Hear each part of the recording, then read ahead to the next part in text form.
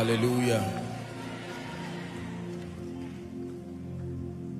Now unto the Lamb upon the throne we raise a sound, we raise a sound, for he is God and God alone. Hallelujah, hallelujah. Sing it one more time. Now unto the Lamb upon the throne we raise a sound, we raise a sound, for he's God and God alone. For he is God and God alone. Hallelujah.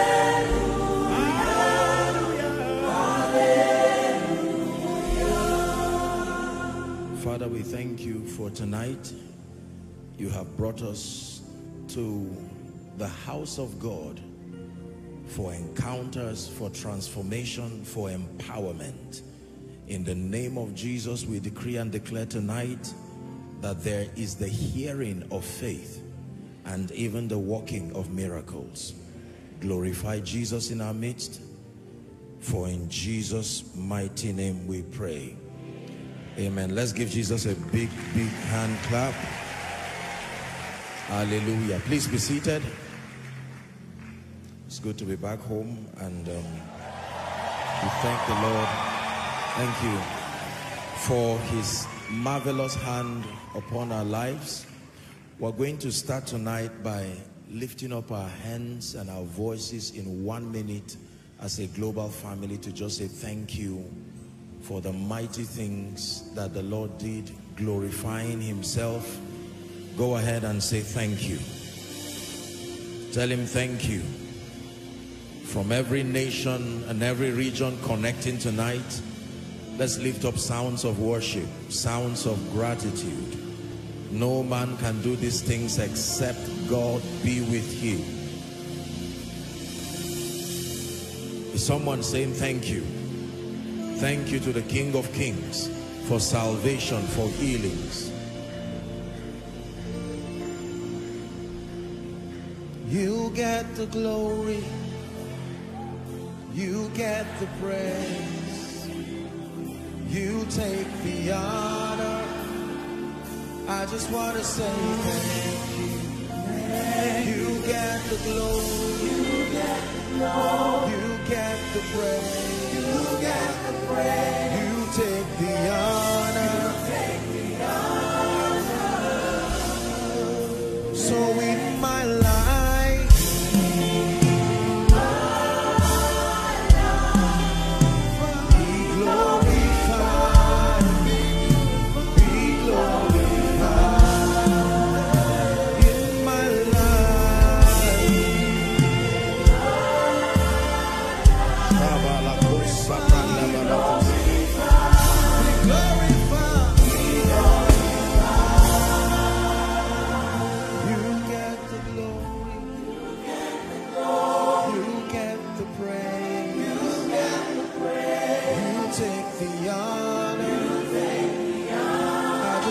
say thank you. You get the glory, you get the glory, you get the praise, you get the praise, you take the honor, you take the honor.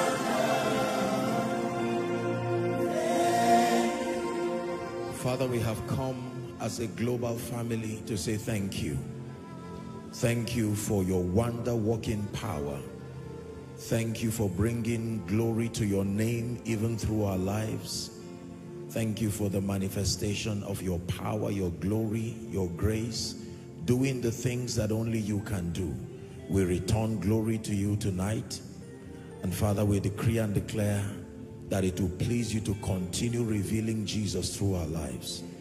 Thank you, Heavenly Father, for tonight. For in Jesus' name we pray. Please be seated. God bless you.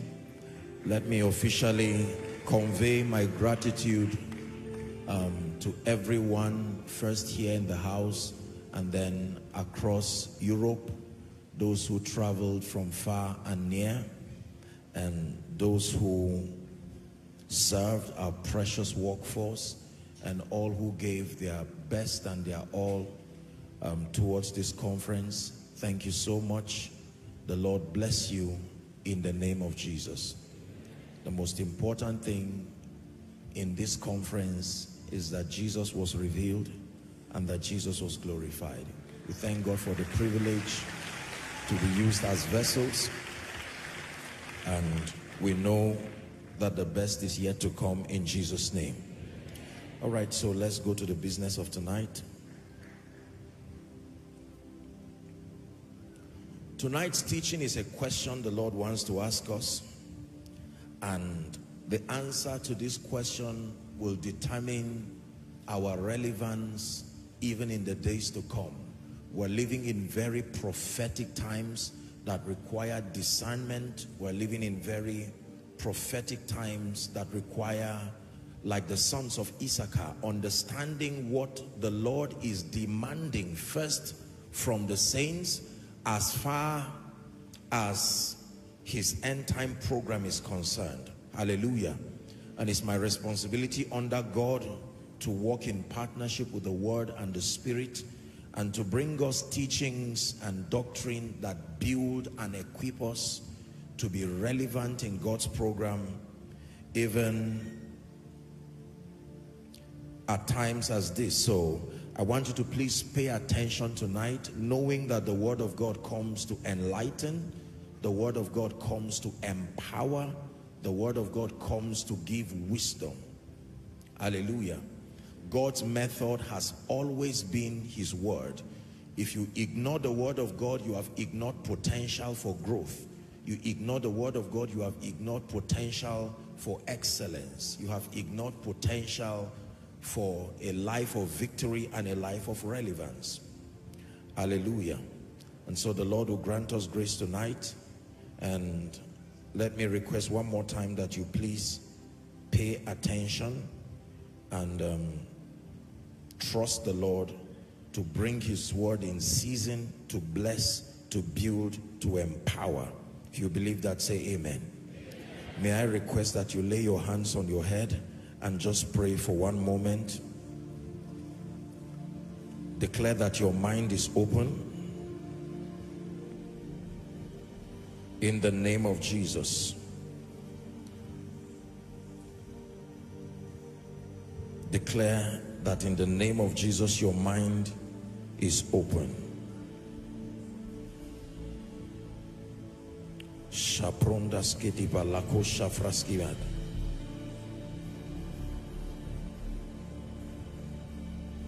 Holy, holy, blessed is he who comes in the name of our God. You're praying. Holy, holy, blessed is he who comes in the name of our God. Exodus chapter 32. Exodus chapter 32. We'll begin our reading from verse 1. Who is on the Lord's side? Exodus 32 from verse 1. We're teaching tonight on the topic, who is on the Lord's side. And when the people saw that Moses delayed, this was when Moses went up the mountain for 90 days, spending time to receive the commandment from God. The Bible says the people gathered themselves together unto Aaron and said unto him, Up, make us gods, which shall go before us. For as from this Moses, the man that brought us up out from the land of Egypt, we wot not what is become of him. In other words, we don't know what has happened to him. He's taken so long. Maybe he's died in the presence of God there, and we're not ready to keep trusting for nothing. And Aaron said to them, Break off the golden earrings which are in the ears of your wives and of your sons and of your daughters, and bring them unto me. And all the people break off the golden earrings which were in their ears and brought them unto Aaron. Verse 4. And the Bible says, and he received them at their hand and fashioned it with a graven toe. And after he had made it a molten calf, and they said, these be thy gods, O Israel, which brought thee up out of the land of Egypt. The next verse. And when Aaron saw it, he built an altar before it. And Aaron made proclamation and said, tomorrow is a feast of the Lord. Next verse. And they rose up early on the morrow and offered burnt offerings and brought peace offerings, and the people sat down to eat and to drink and rose up to play. And the Lord said unto Moses, Moses is with the Lord now, go, get thee down, for thy people which thou broughtest out of the land of Egypt have corrupted themselves. Take note now. They have turned aside quickly out of the way which I commanded them, and they have made them a molten calf. They have worshipped it, they have sacrificed thereunto, and said, these be the gods, O Israel, which have brought thee out of the land of Egypt. Verse 9. And the Lord said unto Moses, I have seen this people, and behold, it is a stiff-necked people. Now therefore let me alone, that my wrath may wax hot against them, and that I may consume them, and that I will make of thee a great nation. And Moses besought the Lord his God and said, Lord, why doth thy wrath wax hot against thy people, which thou hast brought forth out of the land of Egypt with great power and with a mighty hand? Are we still here? Verse 12. Wherefore should the Egyptians speak? Moses is talking with the Lord now, and say, for mischief did he bring them out, to slay them in the mountain and to consume them from the face of the earth. Turn from thy fierce wrath and repent of this evil against thy people. 13. It says, remember Abraham, Isaac, and Israel. This, we can stop here and discuss how a man is negotiating with God. You see that Moses is attempting to, in a way, just convince the Lord not to destroy these people. And he's not just speaking blindly. He's using a lot of spiritual intelligence. Remember Abraham, Isaac, and Israel, thy servants, to whom thou swearest by thy own self, and said unto them, I will multiply your seed as the stars of heaven, and all this land that I have spoken of I will give unto thee and thy seed, and they shall inherit it forever. 14. And the Lord repented of the evil which he thought to do unto his people. 15. And Moses turned and went down from the mount, and the 2 tablets of the testimony were in his hands. The tables were written of both their sides, on one side and on the other they were written. 16. And there were tables, and the tables were the work of God. That means he wrote them himself. And the writing was the writing of God, graven upon the tablets. 17. And when Joshua heard the noise of the people as they shouted, he said unto Moses, there is noise of war. In other words, Joshua thought that, you know, their enemies had come to subdue them. Verse 18. And he said, it is not the voice of them, Moses is replying now, that shout for mastery, neither is it the voice of them that cry for being overcome, but the noise of them that sing do I hear. 19. It says, and it came to pass, as soon as he came nigh unto the camp, Moses now, that he saw the calf and the dancing and Moses' anger. This was the same man who was telling the Lord not to be angry. Moses' anger waxed hot, and he cast the tables out of his hand. Watch the punishment. And break them beneath the mount. 20. And he took the calf which they had made and burnt it in the fire. He ground it into powder. He strawed it upon the water, and he made the children of Israel drink of it. Hallelujah. It's easy to talk when you are not the one wearing the shoes. And Moses said unto Aaron, what did these people unto thee, that thou hast brought so great a sin upon them? 5 more verses. 22. And Aaron said, let not the anger of my Lord wax hot. Thou knowest the people, that they are set on mischief. 23. For they said unto me, make us gods which shall go before us. And as for this Moses, the man who brought us up from out of the land of Egypt, we wot not what has become of him. 24. And I said unto them, whosoever hath any gold, let them break it off. So they gave it to me, and I cast it in the fire, and there came out this calf. 25. And when Moses saw that the people were naked, for Aaron had made them naked unto their shame among their enemies. 26. Moses said, he stood at the gate of the camp and said, who is on the Lord's side? Let him come unto me. And the Bible says, and all the sons of Levi gathered themselves together unto him. May the Lord bless the reading of his word in Jesus' name. Hallelujah.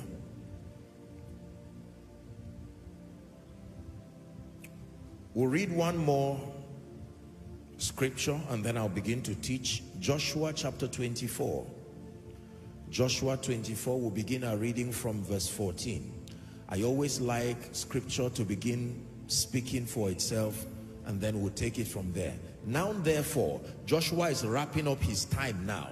He's about to die, and he's giving his final charge to the people. Now therefore, fear the Lord and serve him in sincerity and in truth, and put away the gods which your fathers served on the other side of the flood and in Egypt, and serve the Lord. Next verse. And if it seem evil unto you to serve the Lord, choose you this day whom ye will serve, whether the gods which your fathers served that were on the other side of the flood, or the gods of the Amorites in whose land ye dwell. But as for me and my house, someone receive it for yourself. As for me and my house, we will serve the Lord. Say it one more time. But as for me and my house, we will serve the Lord. Amen. Verse 16. And the people answered and said, God forbid that we should forsake the Lord to serve other gods. For the Lord our God, he it is that brought us up and our fathers out of the land of Egypt, from the house of bondage, and which did those great signs in our sight, and preserved us in all the way wherein we went, and among all the people through whom we passed. 18. And the Lord drave out before us all the people, even the Amorites which dwelt in the land. Therefore we will also serve the Lord, for he is our God. They are making their declarations now. 19. And Joshua said unto the people, ye cannot serve the Lord, for he is a holy God. In other words, you cannot serve him in this state. He is a jealous God. He will not forgive your transgressions nor your sin. 20. If ye forsake the Lord and serve strange gods, then he will turn and do you hurt and consume you after that he had done you good. 21.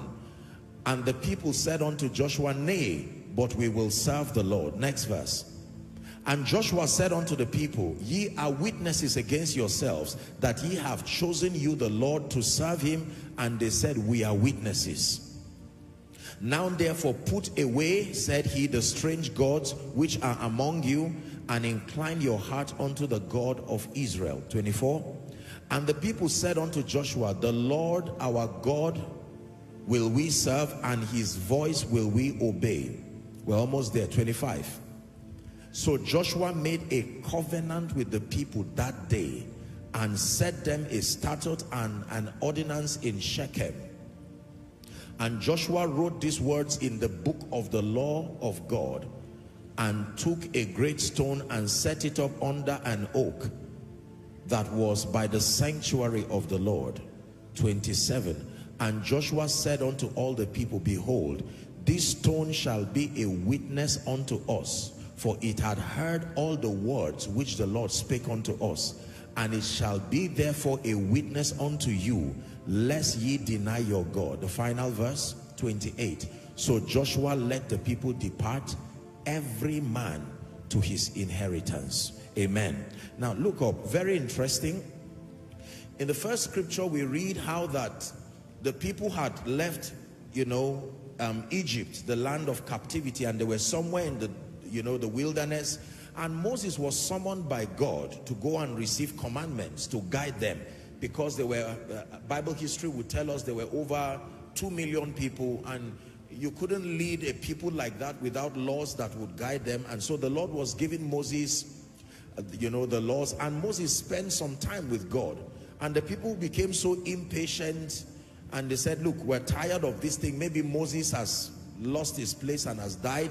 Aaron, make us gods. We remember in Egypt, every time they would worship these gods, you know, Ra and all these other gods. Let's make us these gods. We would donate our gold, the same gold God gave them. I hope you know they were slaves. And if you remember, they spoiled the Egyptians by the favor of God. Now they had used the same gold. They built a calf. So while the Lord was with Moses, Moses noticed that the Lord began to be angry, and he said, something is happening in the camp. These people have forsaken me. They've left you thinking you are dead, and now they are beginning to worship other gods. And Moses supposedly pacified God, and when he came to the camp himself, he was angry. He broke the commandments, ground it into powder, and gave the people to drink. Then he made a statement. He said, listen, before I allow the Lord vent vengeance upon you, let me know now who is on the Lord's side. In other words, I will give you room to choose. And the Bible says only the sons of Levi moved and said, we're on the Lord's side. When you continue the reading, you will see that an earthquake happened, and it opened up the earth and swallowed over 3,000 of them. Hallelujah. Then we come to Joshua 24. Remember that when you read Joshua from verse 1, Joshua was the successor of Moses, the same Moses we read about. So what we're reading is a continuation. Are we together now?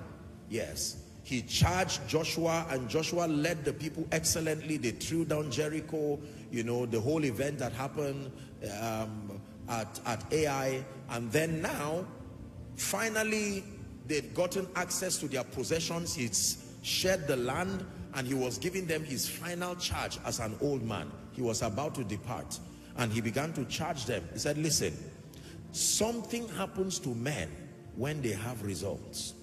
Something happens to men when they come to a place of inheritance. So let me give you my final charge, that it is within your power to choose either to serve the God of heaven or to serve these other gods that you have seen. And they made up their minds unanimously that they would serve the Lord God. So he made a covenant and dedicated them afresh unto the Lord. I'm teaching on who is on the Lord's side. We live in a world today that is very complex. People vacillate their convictions. Today they are for God, tomorrow they are for something else.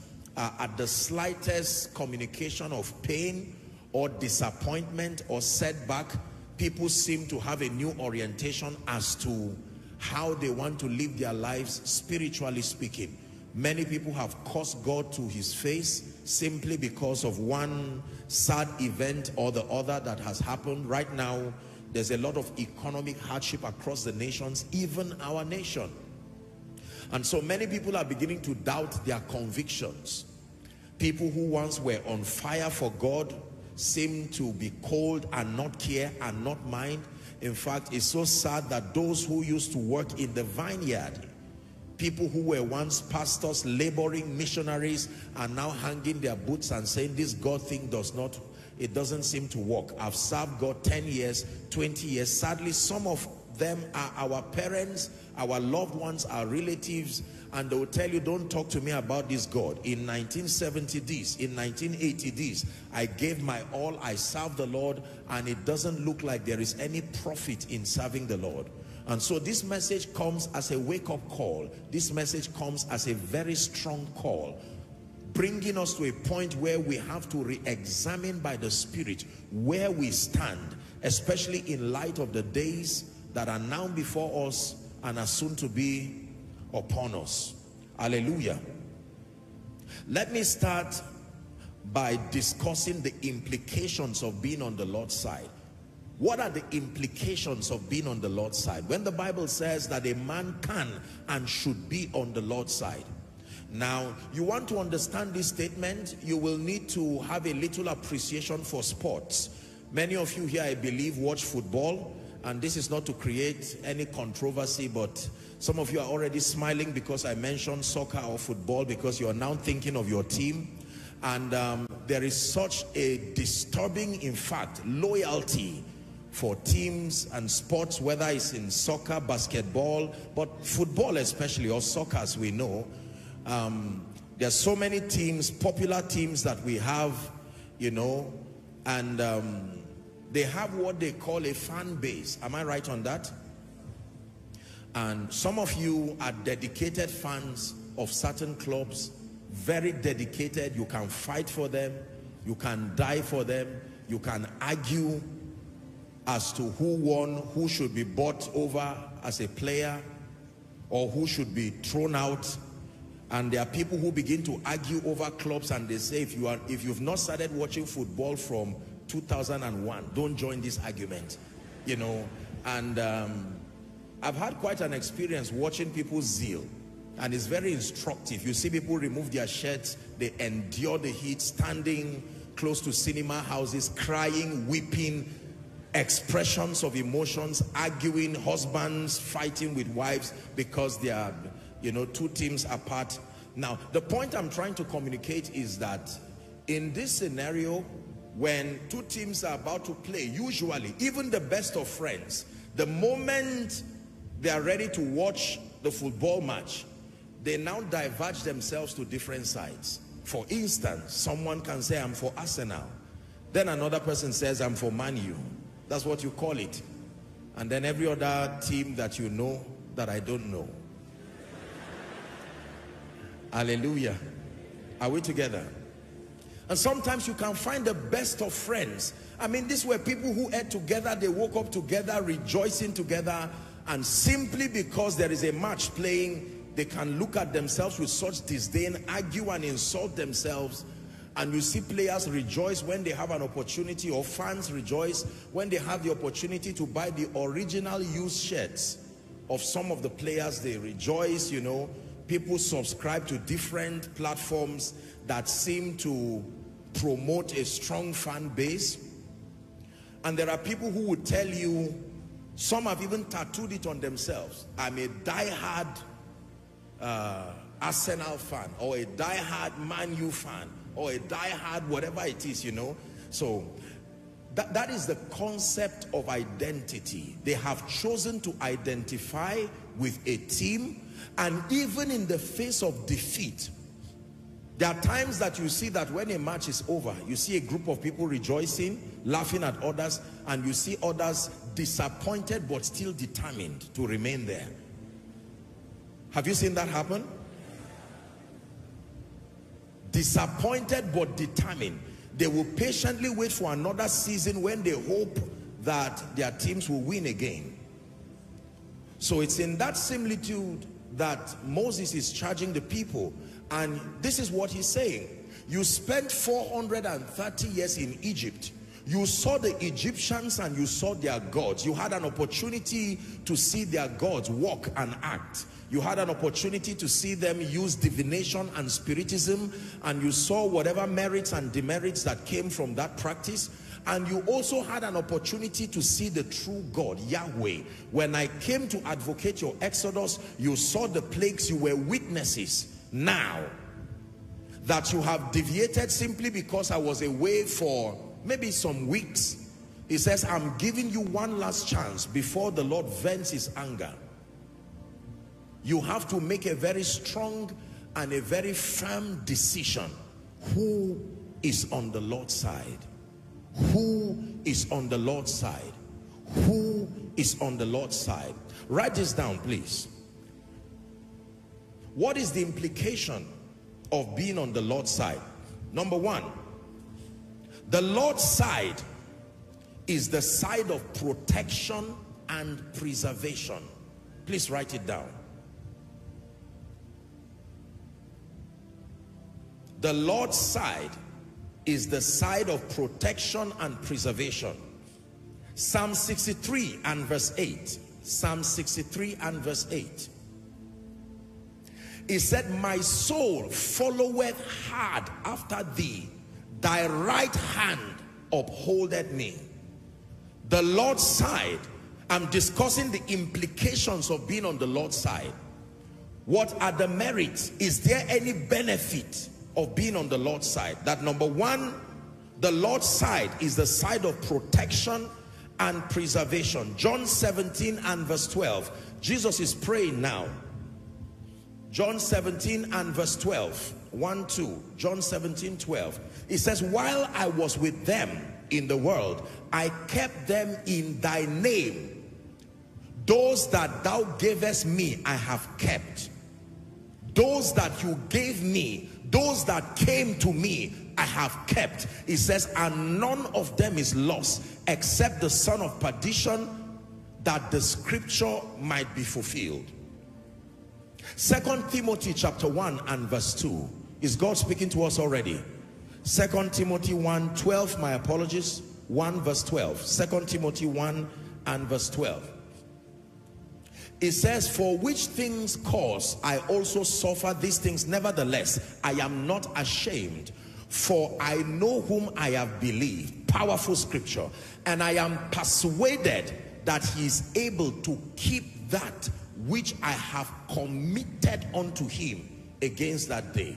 That when you come to his side and commit things or commit your life, he is able to keep even against that day.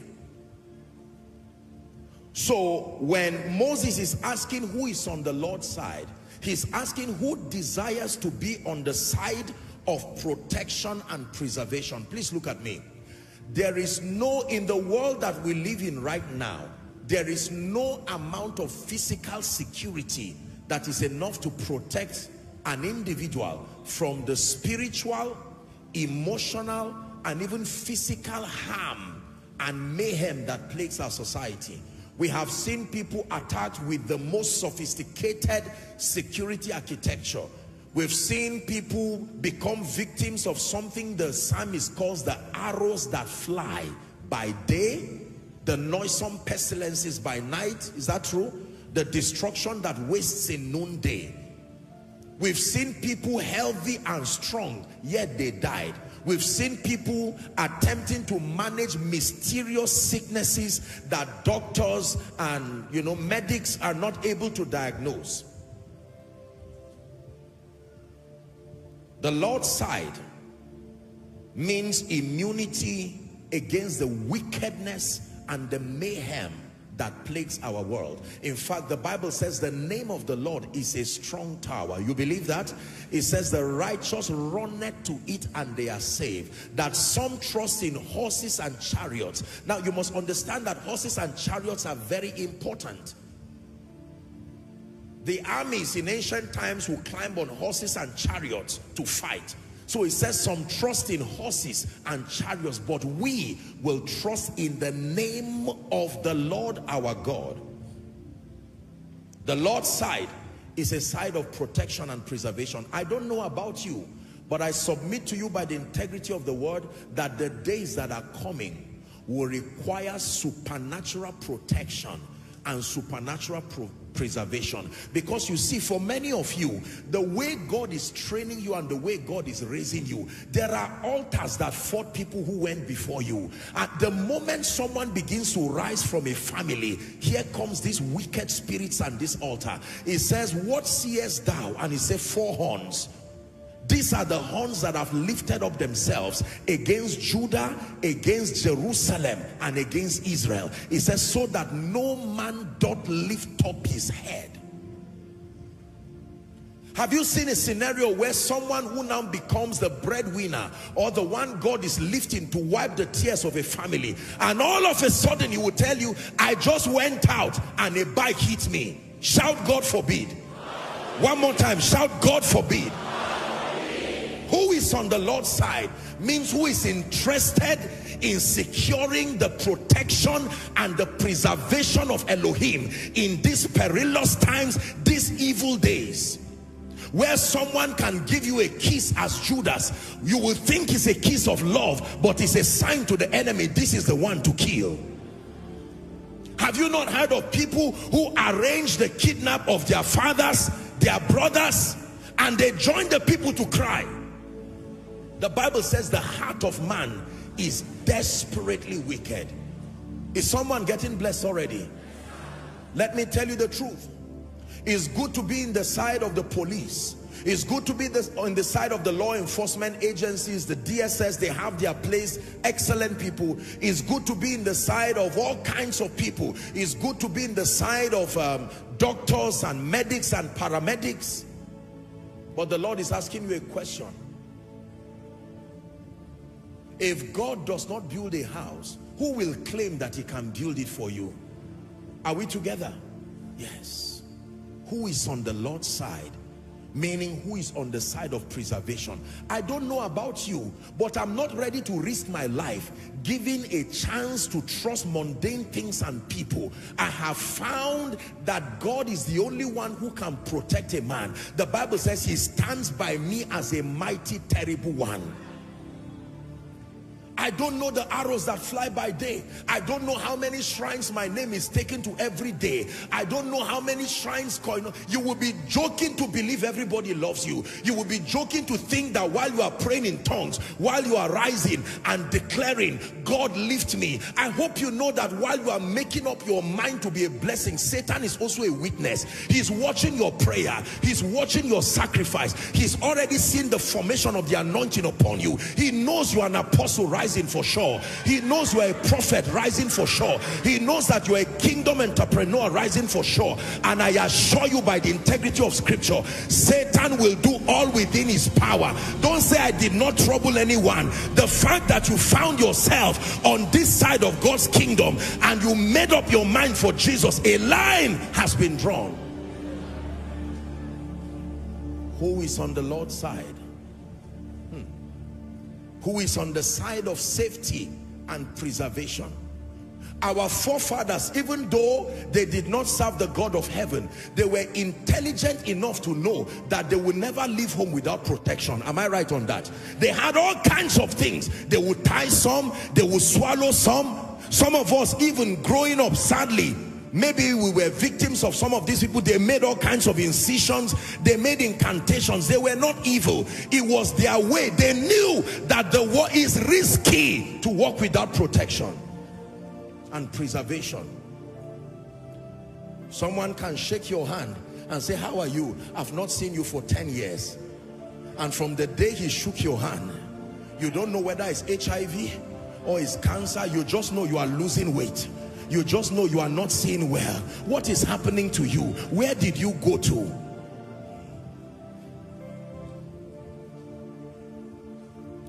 I will not be afraid of 10,000s of people that set themselves against me round about.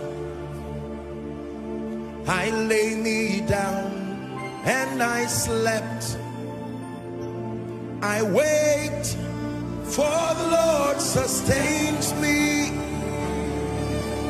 Thou art a shield for me, my glory, and around my head. Prophesy it upon your destiny.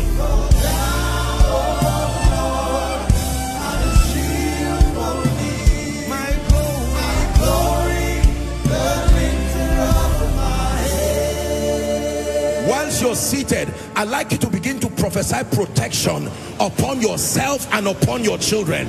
No power, no enchantment, no charm will walk over my life. In the name of Jesus, I declare that I am on the Lord's side. Oh, they shall gather, but that their gathering is not of God. There is a mysterious force that will scatter them. Declare prayer covering over your children, over your ministry. I will not be the victim of the conclusion of the wickedness of man, immune by the jealousy and the preserving power of Elohim. Someone pray.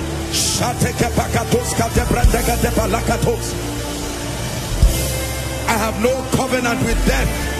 I have no covenant with destruction.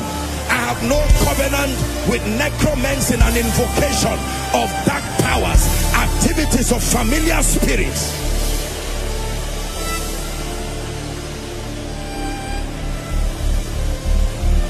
Hallelujah. Hallelujah. Hallelujah. The higher you rise in life, the more you must understand the mystery of preservation. Please hear what I'm telling you. I'm not scaring you, but I'm opening you to the reality of the world that we live in. Are we together? What did Jesus do to command attacks? All he needed to do was exploits. And a group of people gathered and said, this person is making news too much. No, the whole city is turning towards him. What do we do now? Who can we use? What can we use? Let me prophesy to someone. Any gathering in the name of Jesus, the Son of the living God, where your name is mentioned for evil, may fire consume that gathering. May fire consume that gathering. May fire consume that gathering. In the name of Jesus Christ. Hear me. Let me speak over any man of God here. Any attack to fight your mantle, every attack to fight your church, every orchestration of darkness to fight your relevance, it goes down in the name of Jesus. Please sit down. This is the reason why it matters whose side you are. Jesus told us that we have the liberty to serve many things, not just many gods. In fact, you can choose God or Mammon. You can choose the God of heaven or Baal. You can choose God of heaven or whatever kind of thing. You can even serve yourself, be the God of yourself. Like the rich fool said, my soul find rest. Number two, what does it mean to be on the Lord's side? What is the implication of being on the Lord's side in this day and in this time? Are you ready now? The Lord's side is the side of power. The Lord's side is the side of power. It says, our Lord God, thou hast made the heavens and the earth by thy great power. Thou hast made the heavens and the earth by thy great power. Thou hast made the heavens and the earth by thy great power. If God needed power to make the heavens and the earth, it would take power to make anything in your life, including the future that you desire. Our Lord God, he says, thou hast made the heavens and the earth by thy great power. My apologies, Jeremiah 32, and you find 16, 17. Our Lord God, behold, you have made the heavens and the earth by thy great power. Please write this scripture down and don't forget it. In this world, you need power. Yes, sir. Power. Power to subdue. Power against. The Bible says, as many as believed in him, he gave them power. Not just an information. The disciples had knowledge, but he said, tarry. Knowledge alone will fail you. Tarry until you are endued with power. Man of God, you do ministry in this end time without securing power. Businessman, without securing power, you will be a casualty for nothing. Power. Hallelujah. The Bible says that they found the nation of Israel gathered together and they assumed a certain formation with the ark being in their center. And when they called on Balaam to curse them, he tried and it did not work. He said, listen, a shout of the king is in the midst of them. There is a formation that has produced power that no matter what it is that has come is being resisted. It takes power to be wealthy and to retain wealth. It takes power to raise children with the wicked options that plague our world. That your child will ask you a question that you cannot sleep because of something he has learned somewhere. Growing up, if parents did not want you to watch certain things, all they needed to do was to off the television. And everyone knows that it's over. But right now, you off the TV, they on many other things. Many other things. The Bible says there is, as it were, many voices, and that none of them is without signification. Who is on the Lord's side means who is interested in accessing power to remain, power to continue, power to subdue. Number 3, what is the implication of being on the Lord's side? Are you ready for number 3? The Lord's side is a side of victory. The Lord's side is a side of victory. The Bible says the shouts of joy and victory shall not depart from the tent of the righteous. The shout of joy and victory shall not depart. Listen, the tent of the righteous. Victory. Now thanks be to God, which causes us always to triumph. Listen, look up please. For the believer in Christ, challenges are not unusual. No, it is defeat that is unusual. It is not unusual to be challenged, whether in your health, whether in your finances, whether in your marriage, whether with your children. It's not unusual. Did your Bible not say many are the afflictions of the... But it does not stop there. It says the Lord delivered him from them. How many? So the moment you find yourself in a disturbing situation, before you try to manage it, verify whose side you are standing on.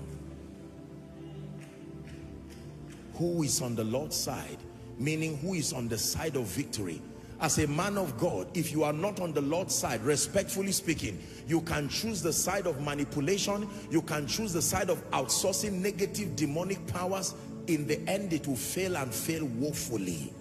Who is on the Lord's side?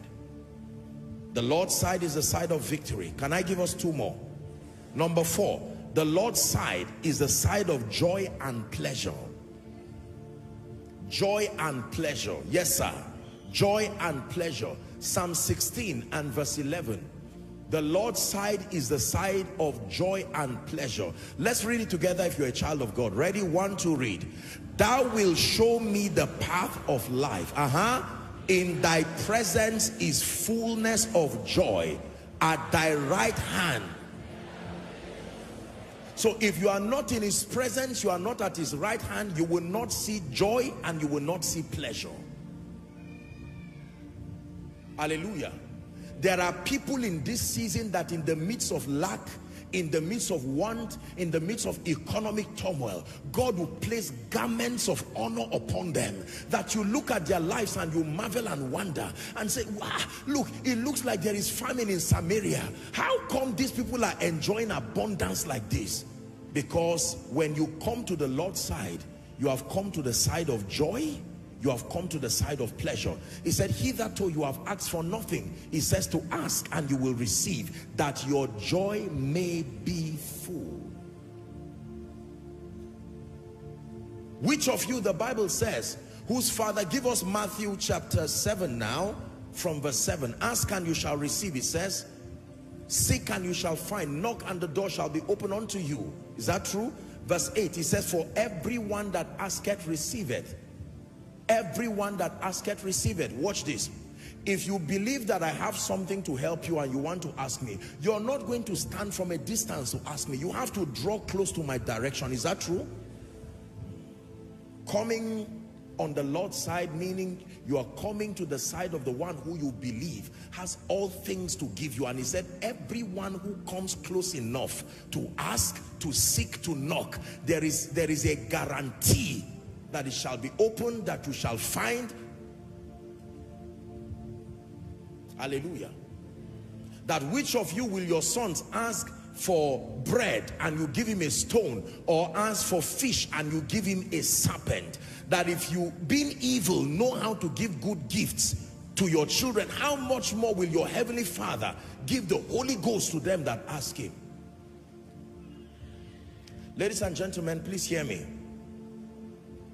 You will live a very sad life, a very defeated life, by every standard and every definition, if you reject the Lord's side. And technology, respectfully speaking, has its side. Culture has its side. Are we together? The devil directly has his side. Experience also has his side. But those who will win in this time are those who choose the Lord's side. For the way of the Lord is the way. I choose the way of the Lord. Sing it one more time from your heart. For the way of the Lord is the way of wisdom.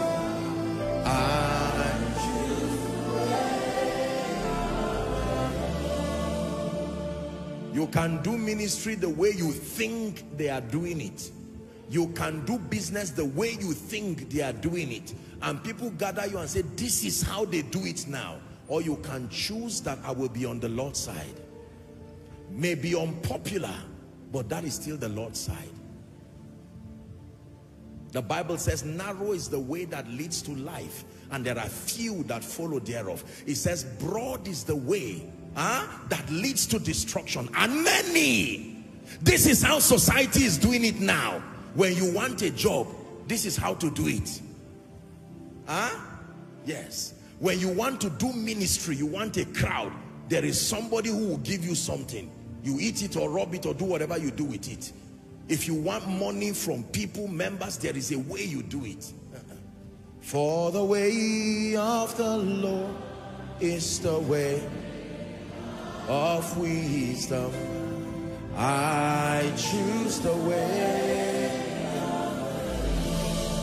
Listen, the Bible says in Daniel chapter 1 and verse 8, it says, and Daniel purposed in his heart that he will not defile himself with the portion of the king's meat. What was wrong with the portion of the king's meat? Was it the animal that was slaughtered? No, it was the sacrifice and the covenant that was connected to it. There was a particular dedication that those animals, those rituals, and he said, no, I have a covenant with God. I know that it's a pleasure to come and eat with the king, but I know what you've done with that animal.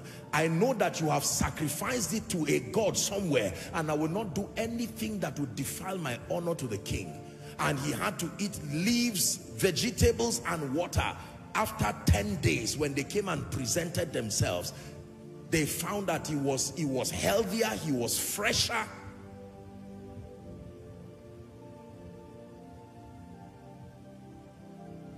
Are we together?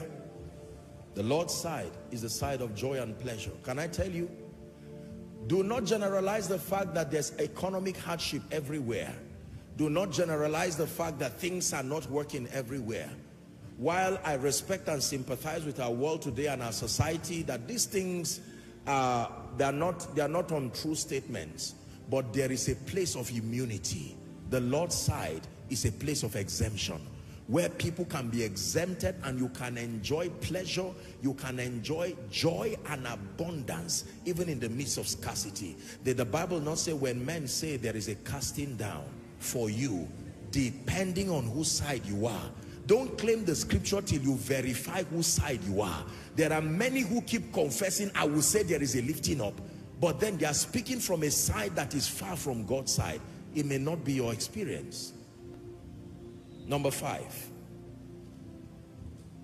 What is the 5th implication of being on the Lord's side?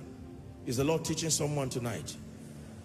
The Lord's side is the side of rest round about. The Lord's side, oh hallelujah, this is powerful. The side of rest round about. Rest round about.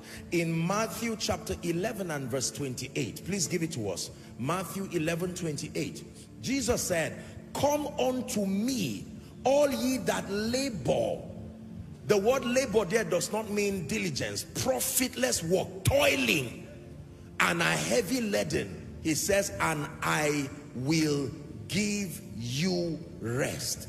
He never said, I will give you a job. He never said, I will give you a child. He never said, I will give you business. He said, I will give you rest. You know what that means? Whatever it is that will put you in a state of rest, including the things that you do not even know you need. When you come to me, I will give you more than what you ask for. The goal is to find rest. The Bible says, there remaineth a rest for the people of God.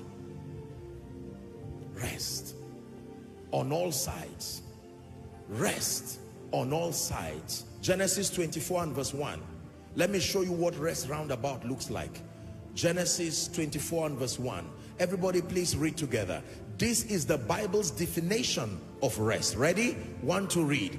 And Abraham was old and well stricken in age. And the Lord had blessed Abraham in all things. Say all things. One more time, say all things. Rest. Show me a man who has chosen to be on the Lord's side. Forget about what you think is not in place. Eventually, that person's life will be left a praise to the nations. Yes, sir.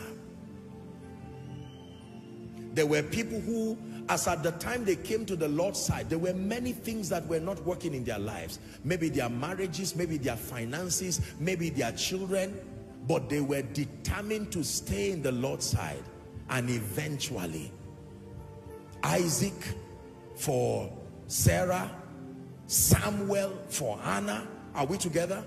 Yes. Gideon became a warrior. Joseph became a king.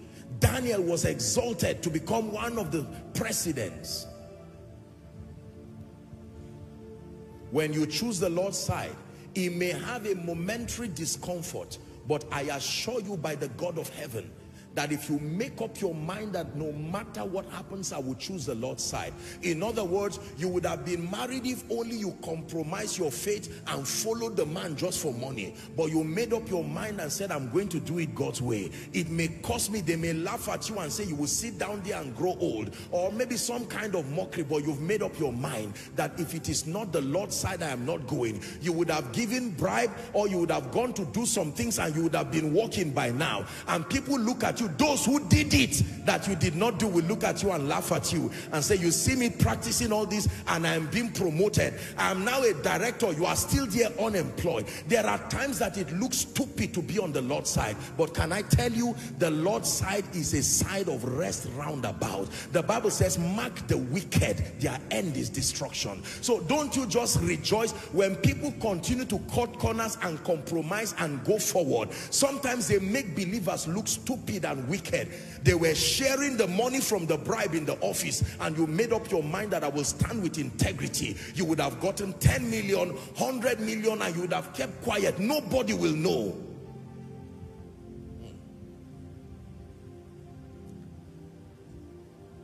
Is God speaking to someone? The Lord's side is the side of rest. Rest roundabout.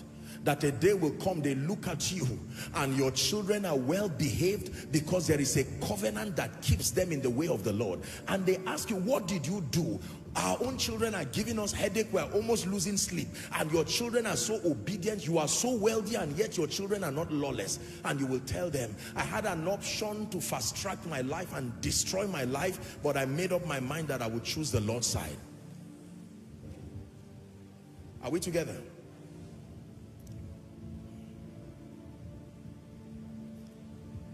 Who is on the Lord's side? Ladies and gentlemen, please hear me. Make up your mind from today, and I'm going to ask you to lay your hands on your head shortly and cry that no matter what it takes, I will remain on the Lord's side. Lay your hands on your head and begin to pray. Lay your hands on your head.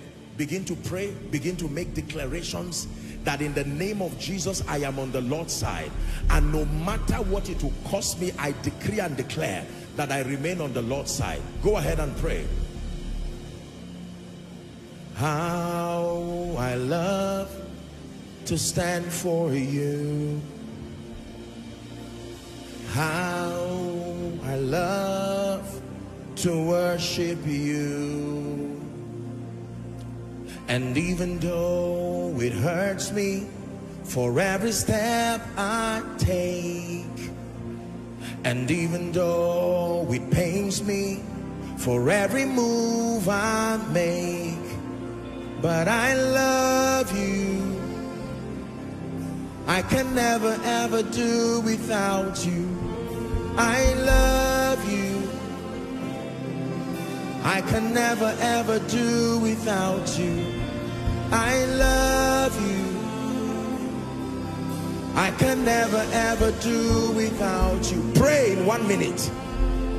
I choose the Lord's side. I may cry while standing on the Lord's side, but I choose the Lord's side. I may lose a lot of things momentarily while standing on the Lord's side, but I choose the Lord's side. I will do ministry the Lord's side, the Lord's way. I will stand on his side. I will grow wealthy standing on the Lord's side, doing it his way.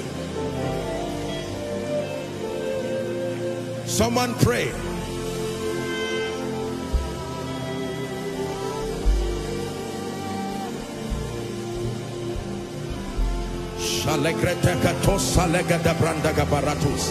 Who is on the Lord's side? In the name of Jesus. In the name of Jesus. In the name of Jesus. Now, I haven't told you the implications of being on the Lord's side. Maybe I should recap for one last time. Number one, that the Lord's side is the side of protection and preservation. Number two, the Lord's side is the side of power. Number three, the Lord's side is the side of joy, of victory. Number four, the Lord's side is the side of joy and pleasure. Finally, I said the Lord's side is the side of rest round about. Now, I want to describe for you 6 people, 6 states that represent being on the Lord's side, so that you will know clearly whether you're on the Lord's side or not. At the end of this discussion, there will be 2 groups in this place. Number one, those who are on the Lord's side indeed. Number two, those who need to migrate to be on the Lord's side. Are you ready? So who is on the Lord's side? Number one, what kind of person can we say is on the Lord's side indeed? Are you ready? Number one who has received the free gift of forgiveness and eternal life through Jesus. That is the first person we can say is on the Lord's side. Who is on the Lord's side? I repeat, one who has received the free gift of forgiveness and eternal life through Jesus. Received the free gift of forgiveness and eternal life, not through a prophet, not through an apostle, not through a church, but through Jesus and him alone. In John chapter 1 from verse 11 and 3, we're discussing who is on the Lord's side now. The Bible says he came unto his own, and his own received him not. Verse 12, let's read together. Ready? 1 to read. But as many as received him, the Bible says, to them he gave power to become sons of God, even to them that believe on his name. So who is on the Lord's side? One who has received the free gift of forgiveness. Romans chapter 5 from verse 1 and 2. Romans 5 from verse 1 and 2. It says, therefore, being justified by faith, we have peace with God, hallelujah, through our Lord Jesus Christ. Verse 2, it says, by whom we have access by faith into this grace wherein we stand, and rejoice in the hope of the glory of God. Ladies and gentlemen, hear me. You cannot be on the Lord's side if you have rejected Jesus. The issue of accepting Jesus, his substitutionary sacrifice, obtaining forgiveness and mercy by his shed blood, and then receiving of his life, is not an issue of fanaticism. It's not an issue of altar call. It's not even an issue of being a Christian. This is a call to a functional relationship with the Lord Jesus Christ. 1 John chapter 5. 1 John chapter 5 and verse 11. Please give it to us. And this is the record, the Bible says, that God had given Joshua Selman eternal life. It says, and this life is in his Son. Verse 12. It says, he that hath the Son hath life, and he that hath not the Son of God hath not life. The word life is the Greek word zoe, the life of God. Not just your biological life. You can be living in as much as we know biologically and yet be dead spiritually. Hallelujah. Apostle How do I know that I am on the Lord's side? I have to check if you have obtained willfully and consciously forgiveness of sins. The Bible says, for all have sinned and fallen short of the glory of God. Whether you are from whatever nation, whatever race, it doesn't matter how righteous you perceive yourself to be. The Bible says, from the lens of God's eternal justice, no man, that the greatest of us, our righteousness are as filthy rags. So Jesus stands and makes a call that you come to him just as you are. The hymn writer says, just as I am without one plea, you come to Jesus, the Son of God, the one who gave his life for you. Are we together? Yes. Let me tell you sincerely, if you have not made Jesus Lord of your life consciously, even if you were born by a missionary father or a prophet or an apostle, you have not chosen to be on the Lord's side. In the cross, be my glory ever, till my raptured soul shall find rest beyond the river.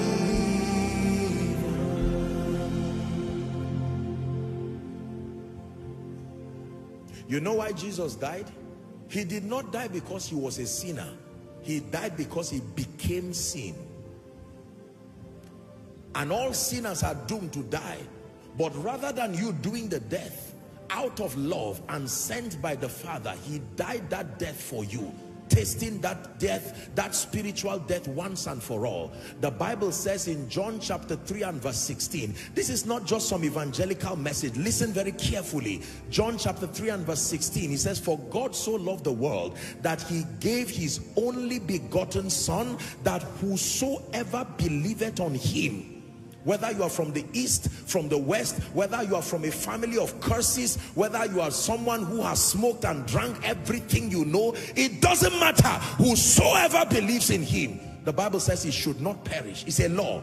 Once you believe in him, there is no perishing. It says, but have eternal life, everlasting life. 17, it says, for God did not send, he sent not his Son into the world to condemn the world, but that the world through him might be saved. For there's none other name, the Bible says, under heaven given unto men. The name of Joshua Selman cannot save you. The name of any apostle or prophet or man of God or government cannot bring salvation. No.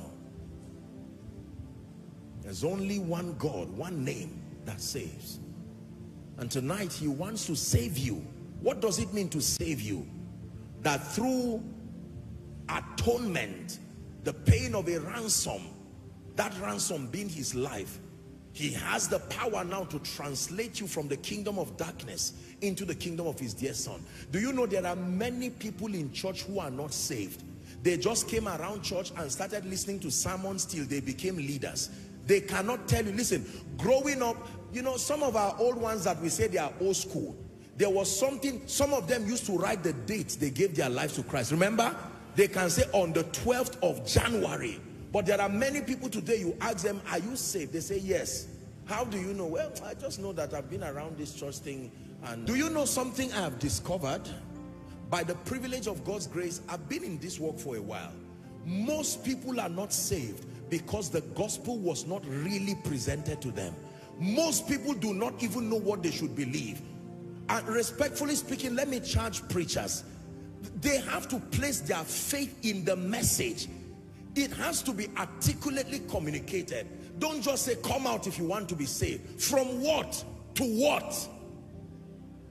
So you see people come out and they are smiling while they are saying the salvation prayer. Or someone just walks up and says, amen. No, sir, you were not saved. Are we together? If you are a missionary here or you are an evangelist, don't go to a crusade ground and be teaching on finances. Don't go on a crusade ground and be teaching on marriage or teaching. No. The purpose of a crusade is to directly bring the gospel to save sinners. There are conferences. Now, I'm not being sarcastic.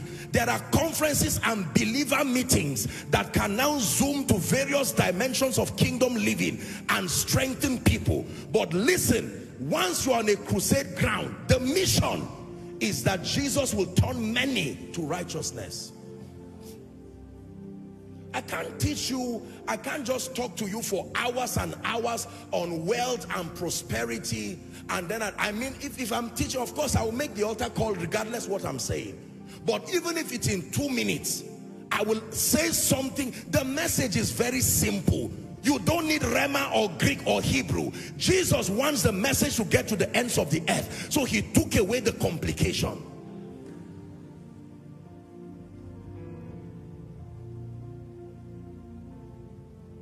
Nina Yesune Bazankoma Bayama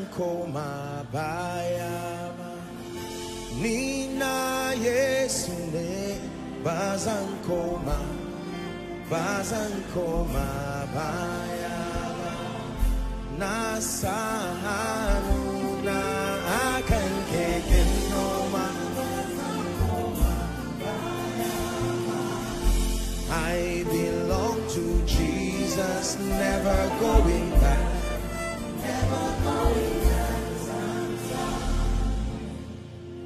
So you find many people who tell you they are saved. You cannot see the evidence of salvation. They've not met Jesus. Of course, I've taught you, when you meet Jesus, it doesn't mean you are automatically transformed. Are we together now? But that you have received that life, the capacity to now begin the process of transformation. Many people in our churches are not saved. I don't say this from a standpoint of sarcasm. That's the reason why you see many people are given leadership positions who have not met Jesus. And they keep making the work of the kingdom difficult because they were never saved. You lay hands and lay hands and lay hands and nothing happens, because there is an eternal access for spirits to remain and return back again. People fall down and stand up, fall down and stand up. There are others you can lay everything you have to receive the Holy Ghost. They won't receive because they are not saved. Listen, let me tell you this. And don't just think this is a preacher's fanaticism. Make sure everybody around you is saved. Are your children saved? No, they are, you know how I am. I don't want any controversy. No. This issue, we have to return back with the passion that brought us to the fold. This is not about being an evangelist or a missionary. It's about being passionate enough to love people. When you see a pole wire wanting to fall down on someone, do you need to be related to the person to save the person? I know we have downplayed the message of salvation in church, for instance, and we say, no, don't say anything that threatens people. Let them not feel condemned. Listen, this is not about feeling condemned. There is a real hell. There are people going there, and there are more people who will go there. Are we together now? When he, the Spirit of truth, is come, he will convict the world of 3 things: sin, righteousness, and judgment. The purpose of being saved is not just for a good life. The purpose of being saved is not just for prosperity. Those things are the after effects of walking with God. Is the reason why even those who are saved, at the slightest show of disappointment, like the Moses generation, they will start building idols and say, you told me if I'm saved, in 2 weeks I will have a car. In 2 weeks I will have a house. Now I'm saved, it's 5 years. No, nothing. I'm going back. The Moses generation. Hallelujah. Apostle, what do I do now that I have children that look like they will not be saved? Start with intercession. I have taught you. We live in a world where you can't go and stop someone and begin to waylay them. People have rights, and even God respects their will. So I'm not talking about isolating people and being fanatical and bullying people and then being antagonistic to people of other religions or other race. This is not what I'm teaching you. The least you can do is to begin to intercede. Write their names. Bring it for miracle service. Write their names before you write a car. Write their names before you write a husband. Write their names before you write promotion. Father, save. Many of you follow the UK conference. I'm sure you saw one of the women who was jumping at the miracle of salvation. Most people, it would take going to heaven and seeing it from the realm of the spirit to know the power of salvation. That Saul can be turned to Paul. That Cephas can be turned to Peter. Who told you God cannot save your husband? Have you prayed? Do you know the power that raised Christ from the dead? How were you when he saved you? Apostle, you don't know what I've done with my life. It does not matter. Apostle, you don't know the kind of husband I married. When I married him, I was not saved. This man drinks anything he finds. Oh, this man is an occultic man. He's in a fraternity that I know. Don't belittle the power of God. You just begin to pray. Invest in intercession. Father, my husband will not go to hell. Lord, this is my child that has vowed that he will not love the Lord. What it takes is one solid encounter. You see, this God we serve, most people don't respect him. They just believe in him. The day God chooses to answer Mama's prayer, what he will do to that son. Listen, before Jesus Christ comes, there are many people who are in the beer parlor today. Tomorrow you will see them on a crusade ground and say, is this not the same person? Someone's intercession has brought the person to Jesus. Are we together? You are not a Christian, I'm telling you sincerely. If the passion for souls die in your life, is a greater attack than an attack on your prayer life. We have used other indices today. People who don't have a passion for souls but have a passion for prayer, have a passion for anointing, they call themselves matured Christians. Go and read the Bible and see the indices that show passion and love for God. Peter, lovest me thou more than this. He said, feed my lamb. Let me see the level of love you have for me by your passion for souls. Not just your passion for anointing. Not just your passion for prayer or for revelation. Those things are wonderful. But there are many people who want the anointing, they want prayer just for flesh, so that they can rise to be famous. When you win souls, it doesn't look like it's very marketable. The souls will not give you anything. They will not reward you. You will not be famous. I'm praying that God will restore our passion. In the name of Jesus Christ. What does it mean to be on the Lord's side? I'm just on number one. No. I'm describing the kind of people who are on the Lord's side. This is number one. One who has received the free gift of forgiveness. The high point of our crusade in the UK was when we made the altar call and we saw people running to Jesus. I'm telling you, that thing does something to me.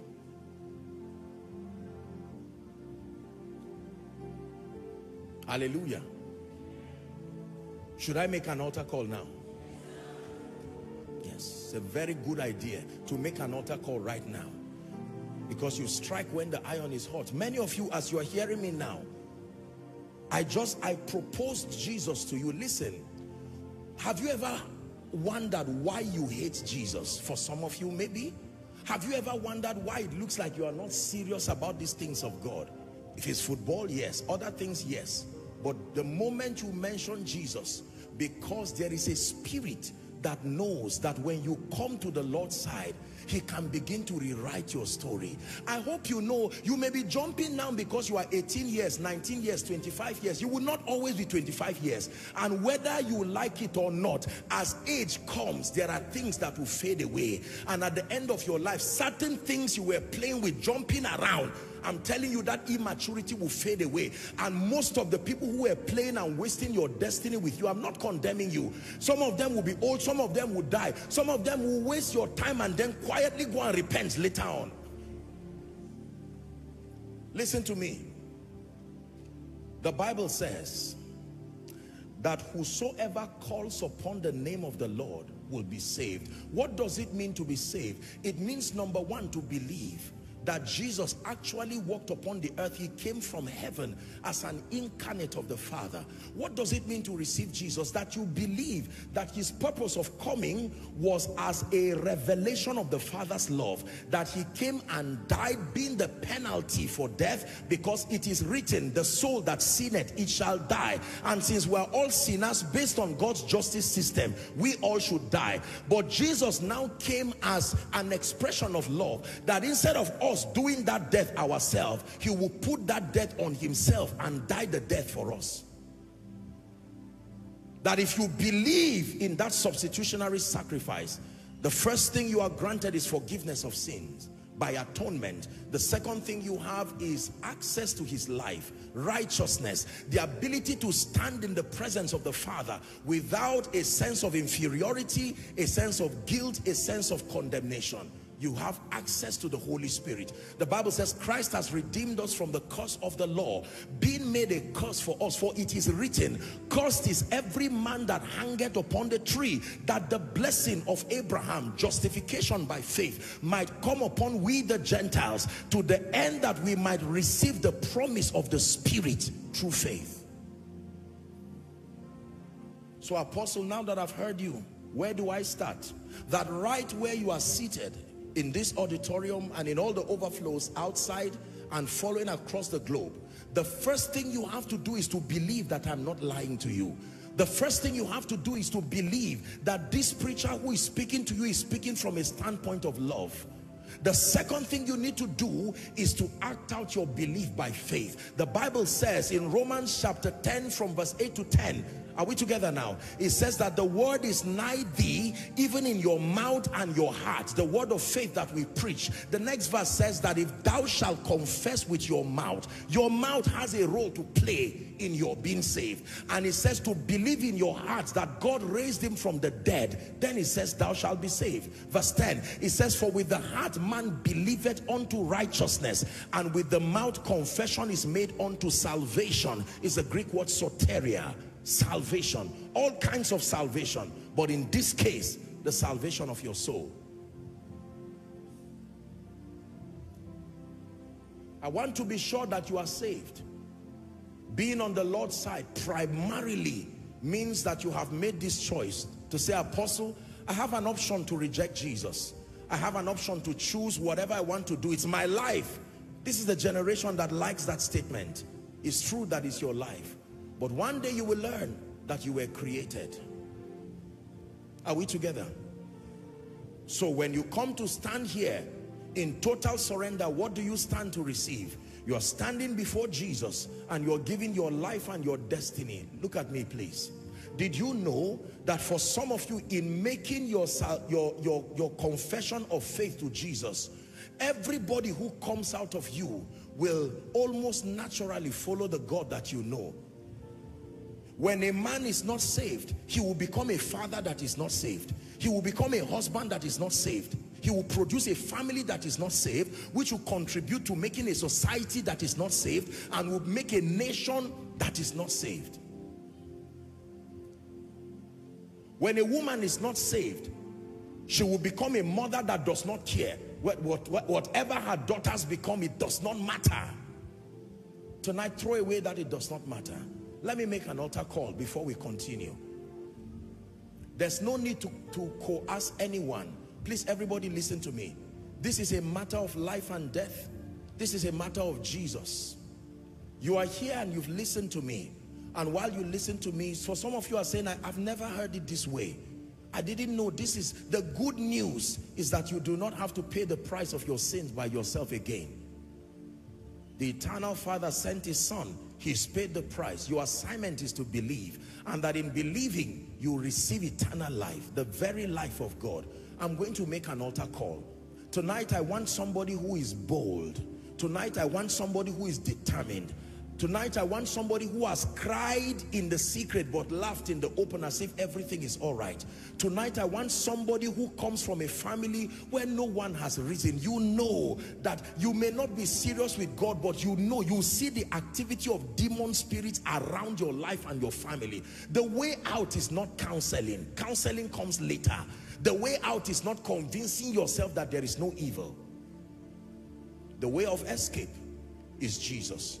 Now, you see, I don't have to force you. You can make up your mind to listen to me and say, wow, this preacher, I'm glad that you know what you're saying, and yet not make that response. Mine is to stand in partnership with the Spirit of God, who is the Lord of the harvest, and propose to you Jesus again. Perhaps you have been here, you watch other people come, you watch the conference, you saw people say, but maybe you've not been convinced. Can you win that war right now? Whether you are outside or inside, I'm going to count 1 to 5. And without looking and waiting for anyone to be the first, I want somebody tonight who is bold and serious and saying, for the sake of my children, I will make this decision. I came from a family where no one made this decision. They had their chance. Begin to run out and come and stand here. 1, 2, come. Don't be ashamed. Don't mind who is looking at you. Come to Jesus. Yes, sir. Come. Come. Apostle, I come from the east. Come. I come from the west. Come. I don't even know who my father is. You're welcome. Come. He is truly able to give you a new beginning.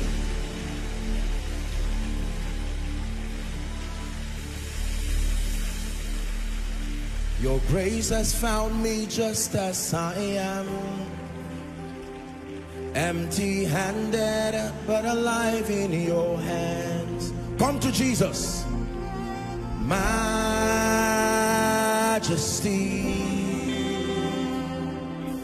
majesty,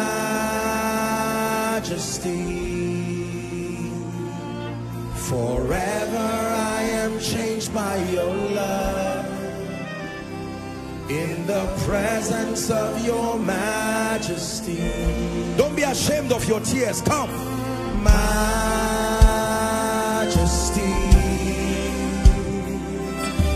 Majesty.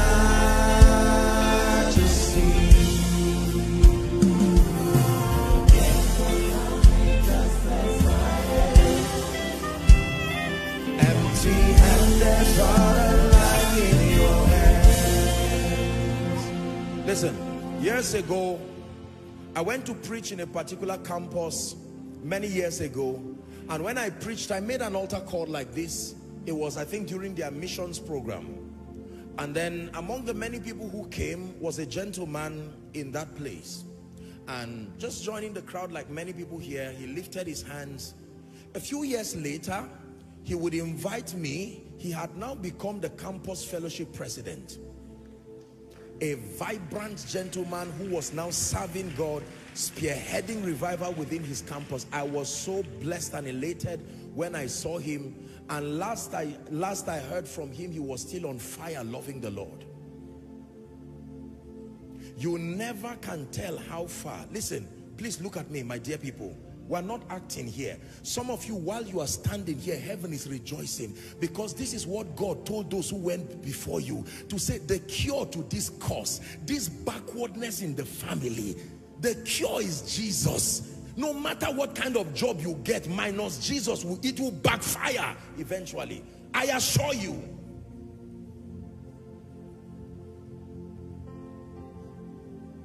Apostle, I always want to come, but church has condemned me. They made it look like the way my life is, I am so filthy. Don't worry, don't feel bad. I apologize on behalf of those who did it. Maybe they did it sincerely based on how they were mentored. But you see, let me tell you, the Bible says that everyone who will come to him, he will in no wise cast away. Rebels don't come to Jesus. Rebels run away from Jesus. The fact that you made a bold step to come here is a sign that the Holy Spirit is already working in your heart. And let me tell you, no matter how far you have been, right now he's ready to make it right with you. Are we together? You are like that prodigal son, that prodigal daughter. Let me lead you. Some of you are crying. Don't be ashamed of your tears. Everybody who is sincerely saved had a point in his life where they made this decision. I'm talking of genuine salvation that transforms you truly.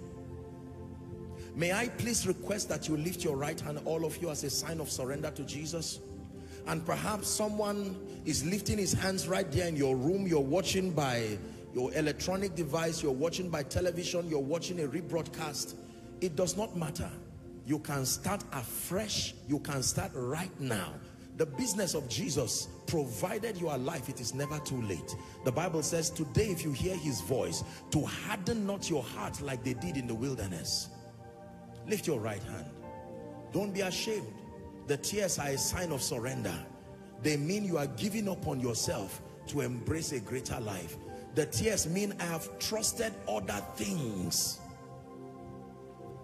The meaning of your cry is, be magnified, O Lord. You are highly exalted, and there is nothing you can't do. Oh Lord, my eyes are on you. Be magnified, oh Lord, be magnified. My dear brothers and sisters, I salute you. Please say this prayer after me. Let it be from the depth of your heart. Say, Jesus. Let him hear you. He's here. Say, Jesus, I have come to you tonight just as I am. I believe that you died for me. I believe that you rose again for my justification. Right now, I receive you into my heart as my Lord, as my Savior, and as my King.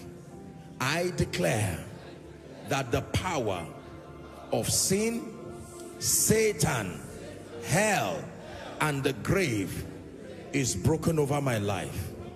From tonight until forever, I am a child of God. I go from glory to glory. Amen.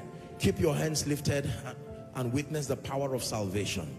I declare by the integrity of scripture that your sins are forgiven. And in the name of Jesus, I call you recipients of the life of God. I decree and declare that every guilt, every hurt, every shame of the past or whatever it is that the devil is bringing, by the blood we erase it right now. And I declare that from tonight you begin to walk in righteousness in the name of Jesus. And I just feel stirred to pray one prayer. Every spirit that followed you here, that might be responsible for any addictions or anything keeping you back, I command now, let them go out now in the name of Jesus, out of their lives. For the gospel is the power of God unto salvation. Release them now in the name of Jesus. Every generational curse, every yoke that sat upon those who went ahead of them and wants to manipulate them into a life of failure. Satan, you heard their confession. Therefore, by the blood of the eternal covenant, release them now in the name of Jesus. For the Bible says, he who the Son sets free is free indeed. I declare your liberty, you are free indeed in the name of Jesus Christ. This life that I have is a life of Christ in me. This life that I have is a life of God. This life that I have is a life of Christ in me. This life that I have is a life of God. That's what you just received. The indestructible life of God.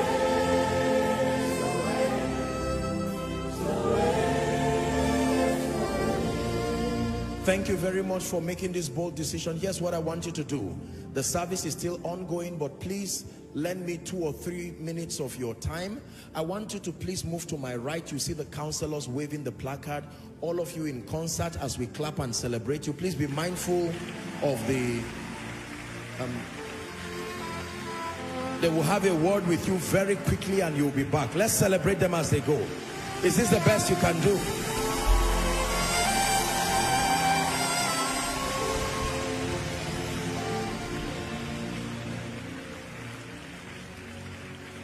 Hallelujah. Ladies and gentlemen, you are witnessing the power of the gospel. when it is articulately communicated and backed up by the power of God. It is not like people are so rebellious. It is that most times we are not taking time to preach the gospel because we ourselves do not understand what Jesus did. Do you know a preacher can be in ministry for many years and yet not study what redemption is all about? I submit to you without sounding arrogant. There are many preachers, if we are called to line up and say, give us a rundown in points from point one, the whole discourse of salvation, you will be surprised how many of us preach in conferences and shout, I'm Apostle Joshua Selman, and yet cannot articulate the gospel. It's like a doctor that does not understand the human body. It's like a doctor who is practicing and does not even know how to give an injection. These are the basics. How did you get there in the first place? So if you're a man of God here, please listen to me. I submit to you, and I'm saying it because I love you, and it's time for the body of Christ to mature. Leave the issue of study of Greek and Hebrew, 9 ways to do this. Go and study salvation. What has Jesus done? Understand it first. You only teach and mature people who are saved. Don't waste your time trying to teach and getting into deeper spiritual things over people who have not even encountered Jesus.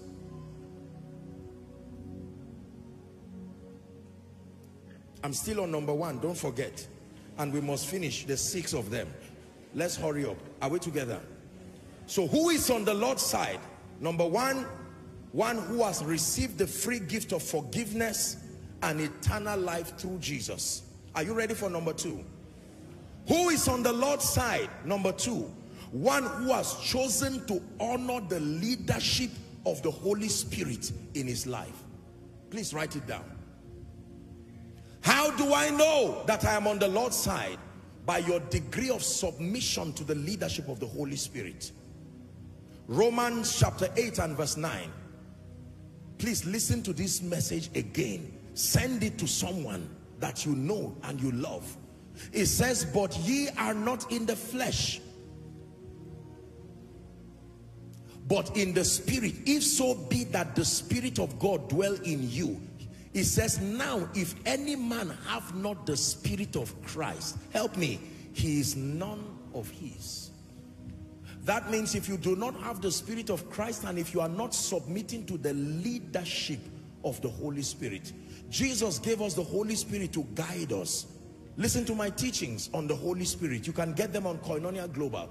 I teach essentially that the Holy Spirit has a threefold ministry. He has a ministry to creation. He has a ministry to unbelievers. He has a ministry to believers. His ministry to creation is that he's the life force.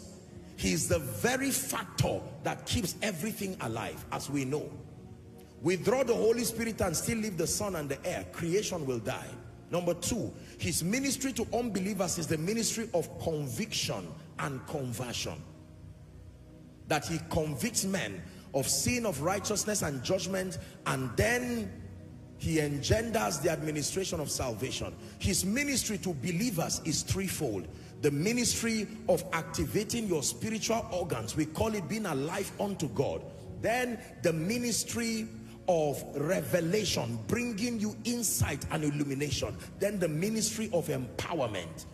There are others like the ministry of guidance, you know, and all of these things.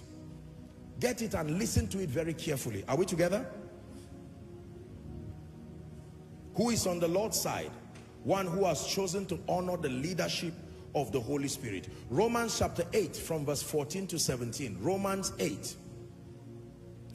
Romans 8, 14 to 17. For as many as are led by the Spirit of God, they are what? The sons of God. Reading to 17. For ye have not received the spirit of bondage again to fear, but ye have received the spirit of adoption, he is called, whereby we cry, Abba, Father. 16. The Spirit itself beareth witness with our spirits that we are the children of God. In other words, that we are on the Lord's side. And if children, then heirs, heirs of God and joint heirs with Christ. If so be that we suffer with him, that we may also be glorified together. The ministry of the Holy Spirit. Let's rush. Number 3. Who is on the Lord's side? One who has chosen to submit. Please write. One who has chosen to submit to to the supremacy of the word of God in all matters. Who is on the Lord's side, especially in these end times? One who has chosen to submit to the supremacy of the word of God in all matters. The supremacy, that means the word of God takes preeminence in all and every matter of your life. It is one of the characteristic definitions of a Christian, one who has submitted to the authority, the supremacy of the word of God, that what the direction of the word of God is where you go. You live by the word. He said, man shall not live by bread alone, but by every word that proceeded from the mouth of God. Submitting to the supremacy of the word of God in all matters. It is one of the biblical indices for even measuring spiritual maturity. You are spiritually mature to the degree to which you have allowed the word of God to govern your life. That your life is totally under the influence of the word of God. You have made up your mind to walk and to live in keeping with the word of God. Are we together? Number 4. Are you ready for this? Who is on the Lord's side? Number 4. One who has chosen to live a life of consecration and sacrifice. Write that down. And don't assume, please, that you know what I'm saying. Just write and listen. Number 4. One who has chosen to live a life of consecration and sacrifice. 2 Corinthians chapter 6 from verse 14 to 18. It says, be ye not unequally yoked together with unbelievers. For what fellowship has righteousness with unrighteousness, and what communion has light with darkness? We're reading to 18. And what concord has Christ with Belial? And what part has he that believeth with an infidel? 16. And what agreement had the temple of God with idols? For ye are the temple of the living God. And as God had said, I will dwell in them and walk in them, and I will be their God, and they shall be my people. 17. Wherefore, it says, come out from among them. This is the definition of consecration. Come out from among them and be ye separate. Not be ye critical, not be ye sarcastic. Come out from among them and be ye separate, saith the Lord, and touch not the unclean thing, and I will receive you. Verse 18, it says, and I will be a father unto you, and you shall be my sons and my daughters, saith the Lord God Almighty. Please look up. For many believers, the idea of consecration is only to come out of a life of sin. And that is very important. But I have taught you that consecration is beyond the issue of sin. There are many good things. Look up, please. If you walk with God, there are many things that are not sinful and evil that you will still need to come out of. Are we together now? Consecration is not just the matter of what is bad or sinful. No. There are many things. It is the constraining power to be able to honor and keep your call, your mantle, your mandate. So there are many people who are not sinful, but they are not consecrated.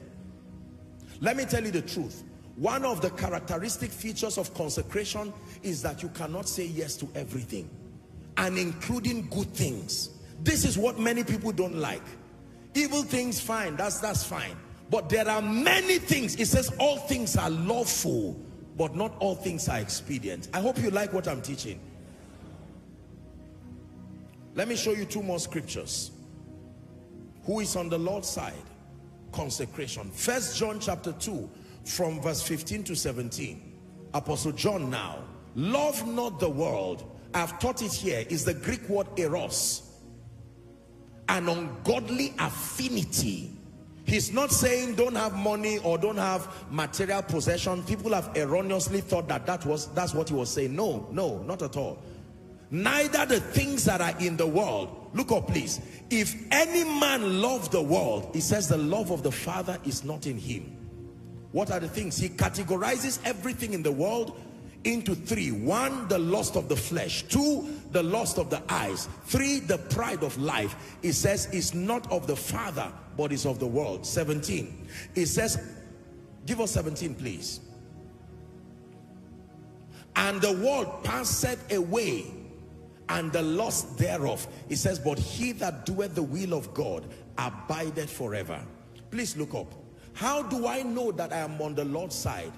If it is the God of the Bible you are walking with, as you begin to walk with God and the more you rise, there are certain constraints that God will start putting in your life. Some of them may not be general constraints. I'm explaining to you the full extent of what it means to be consecrated. Can I tell you, especially if you're in ministry, I want you to listen here. Every call and every anointing has a consecration that protects it. If you are Samson, beware of your hair. If you are Elijah, beware of your prayer life. Are we together now? It's not just enough to say, I want a double portion. If you receive a man's anointing and do not study the consecration to keep it, you will lose it. You will lose it for sure. God can become so meticulous about your life that he will even put certain constraints in your life. It may not be a general rule for everybody. For instance, do you know, because of the nature of your walk, the nature of your call, and the dealings of God with you, God can give you an instruction and say, for you and your wife, you shouldn't have more than 2 children. Now, it was the same God who said be fruitful, but he has weighed you from the lens of destiny, and he has seen that your best position for efficiency is with 2 children. You can choose to disobey him and have, you know, whatever number, and then you will find out that that act of disobedience will become a weight.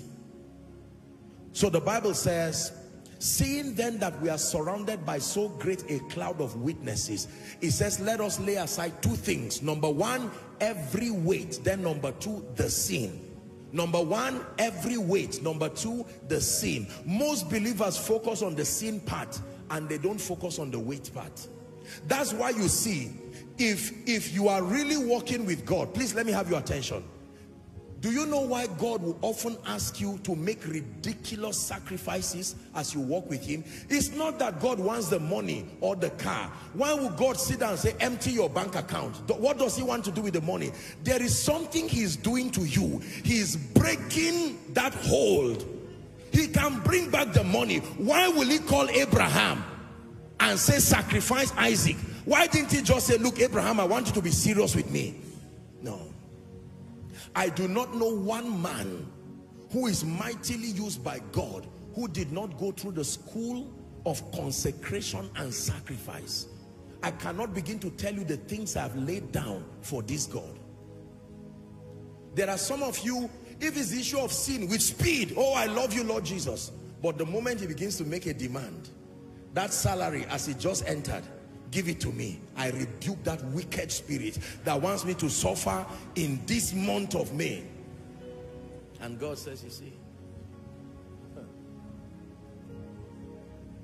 sacrifice. A time will come in the realm of the spirit where the only access code to a new dimension is sacrifice. Blood dripping on your altar. I know you may not like what you are hearing, but I love you too much to not tell you the truth. Sincerely. People admire power. People admire all kinds when they see God walking with people at certain dimensions. No. You want a life of miracles, signs and wonders. It's not just about reading scripture and saying, I believe. No. Try it. It won't work. There is a sacrifice. Let the fire from your altar touch mine. Let the fire from your altar touch mine. Let the fire from your altar touch mine. That's what it takes to be on the Lord's side. Oh, speak from the heavens and the earth will hear. Oh, speak from the heavens and I'll hear from the earth. My sacrifice is calling you, oh God. My sacrifice is calling you, oh God. Can I tell you what it means to be consecrated? To get to a point where there is nothing in your life you cannot give up for God. And until you get to that realm, I submit to you, there are certain levels of business you cannot do with God. This is not about impartation or just I believe. No, you've heard me. The price for all of God is all of you. All of you. Apostle, I'm a man of God. I want the Lord to give me the keys of nations. When Peter and James met, you know, their mother met Jesus and said, grant that when you have restored all things, my sons will sit down at your left and right. He said, the space is available, but can you drink of my cup and be baptized with my baptism?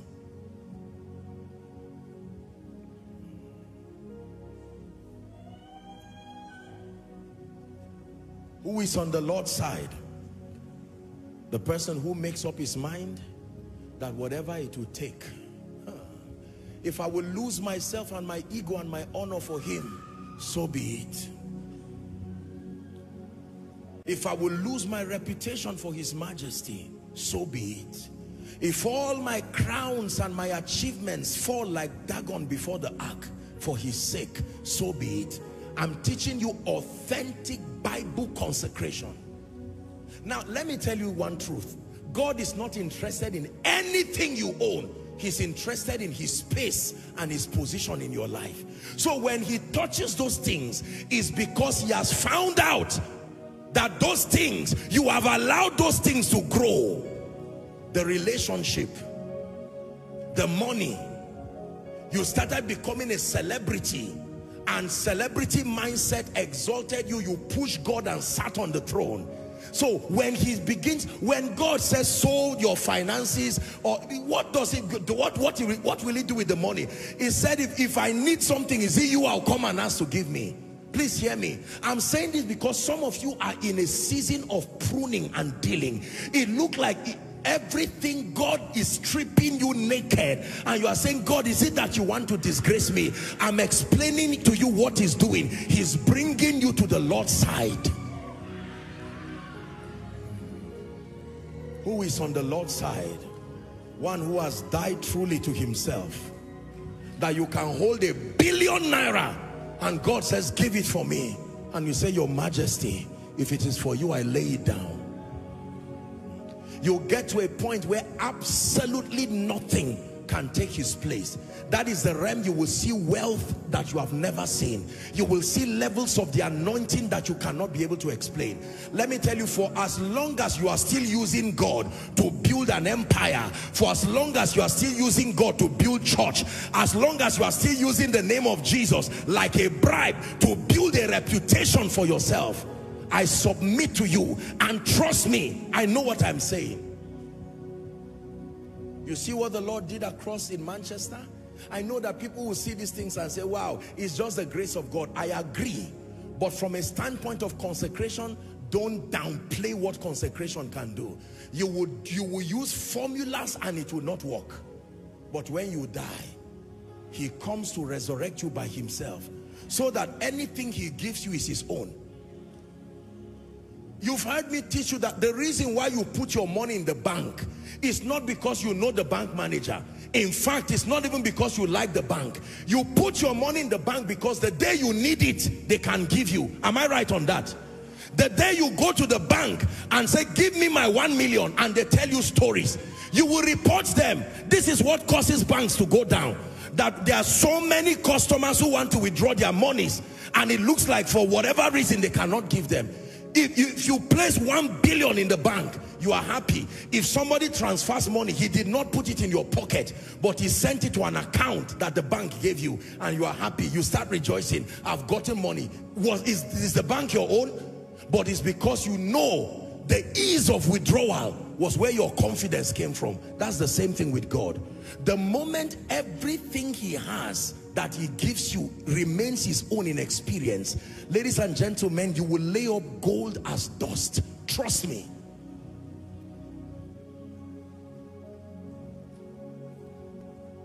There are many of you who have tried this prosperity thing and it's not working. Sometimes you need to just close those books and lie down on the ground. It's not just by, no. Wealth in this kingdom is a trust. It's not an achievement. Other people can say, I achieved this. But there are people, he gave on to some 5. He gave on to some 2. Is somebody listening to me? Yes. Consecration. Who is on the Lord's side? The one who can say, my life is not my own. To you I belong. I give myself to you. And mean what you are saying. My life is not my own. That means your ministry too. That means the children too. That means the house and cars. When you say my life, you can't say my spirit is not my own, but my bank account is my own. My life means everything in my life.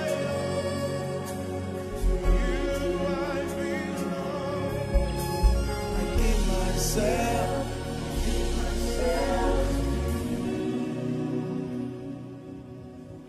This language of my thing, my business, my money. If you mean that in terms of administration and all of that, I understand. But in terms of ownership, is the mistake of the rich fool. Get my teaching, The Rich Young Ruler. A clarion call for this generation.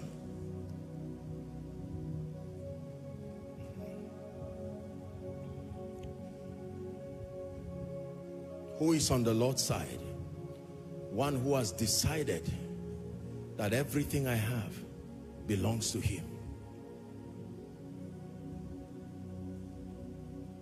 That what he wants is what I do. Have your way, Lord. Have your way. Have your way, Lord. Don't sing it if you don't believe it. Have your way, Lord. Have your way. Oh, Lord. See, the people you admire today that we call fathers that are being used, these were the songs that they sang when they had nothing. They rolled on the floor shouting that song, and they meant it. Kumbaya, my Lord. Kumbaya. Kumbaya, my Lord. Kumbaya. Kumbaya, my Lord. Kumbaya. Oh,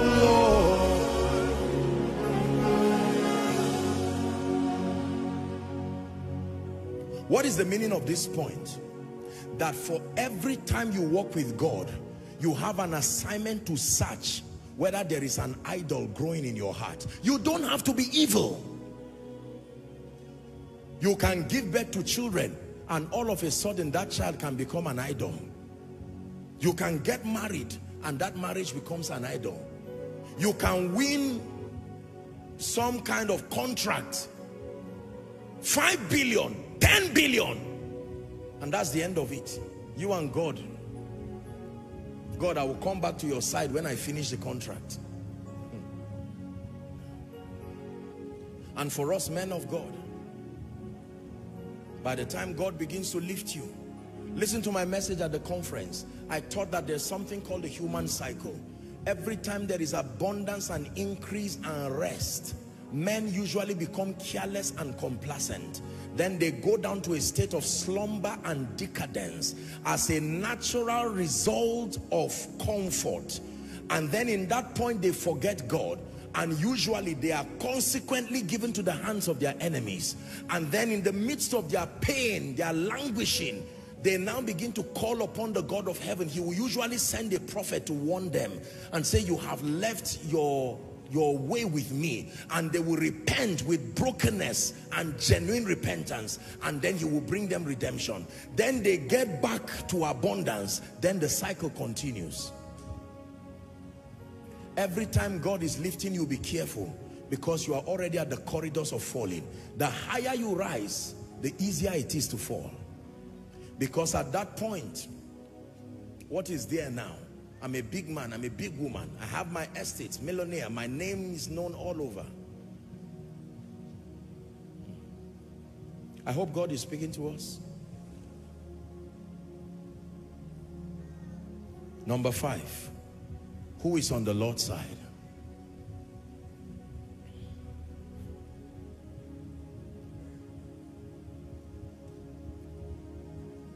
Can I continue? One who has chosen to be an active part of God's kingdom advancement agenda. One who has chosen to be an active part of God's kingdom advancement / end time agenda. You can write it there. One who has chosen to be a part of God's kingdom advancement / end time agenda. Isaiah chapter 6 and verse 8. One who has chosen to be a part of God's end time agenda. This was Isaiah the prophet going through his dealings with God. And he said, also I heard the voice of the Lord saying, whom shall I send, and who shall go for us? Then Isaiah said, here am I, send me. We use this for missionaries when we are looking for people to go to the mission field or to go to villages. But it's not about missionaries alone. He's saying, which vessel? Because I am God, but I need human vessels who will avail themselves for my purposes to come to pass. And maybe I should just digress for a minute or two and teach you that the agenda of God, I have taught you this. When we talk about the project Kingdom Come, or what we call kingdom advancement, can I define it for you? Kingdom advancement refers to, listen before you write, kingdom advancement refers to every and any scriptural mechanism that is deployed to enthrone Christ and his purposes, first in the hearts of men, then across every strata of human activities. This is what we call kingdom advance. So when you say you are advancing the kingdom, it doesn't just mean you are preaching, or it doesn't just mean you are giving money to church. It is that every scriptural mechanism that can be deployed that ultimately leads to the enthroning of Christ in the hearts of men. Are we together now? And then seeing that Christ is enthroned across the strata of human activities. And to achieve that, God decided to make kingdom advance, which is the same thing with his end time agenda. The program is threefold. Number one, the first dimension of that kingdom agenda that you see is world evangelization. That means saving the lost. That is the first dimension. It is in order of priority the most important, but it's not the only program. So world evangelization. Number two is the equipping of the saints. This is the second program, because the church is God's battle axe. The equipping of the saints. Then number three, the transformation of society. Are you seeing it now? So world evangelization, the equipping of the saints. Then the saints that are now equipped and empowered start transforming society. That's where we talk of the 7 mountains now. The mountain of religion, the mountain of family, the mountain of education, the mountain of arts and entertainment, the mountain of media, the mountain of what else again? Finance. All those mountains, people who are sent as sheep among wolves. So you talk of the professionals, the architects, you talk of the doctors and lawyers, the politicians, all the witnesses generally. But in order of priority, society is at the mercy of the transformation of the church. So the believer, world evangelization, unbelievers become believers, discipleship, and equipping the saints now turn new believers into matured believers, people who are of stature and stamina, who are empowered. They are now sent equipped with understanding, and they penetrate systems and structures, and they enthrone the purposes of Christ. Maybe I should say a word or two about the concept of what we have come to know in the body of Christ, and I'm being respectful about this, but I think it's good that since I'm speaking on this point of kingdom advance, I understand a bit on this point, and I submit to you that I think many preachers really do not understand the full import of what we call God's end time agenda. We have all kinds of ideas, and one of the most popular ideas is the concept of takeover. Maybe I should say a word about that. I've had it being used sincerely so, and there are people who know what they're saying, but listen to me, believers. When we talk about the idea of taking over systems and structures, let me tell you what we mean, and let me tell you what we do not mean. We do not mean magically that from a physical standpoint, that one day, you know, the West, the developed first world nation will suddenly, you know, Africa will magically just become like that. When we talk about takeover, it's a spiritual language.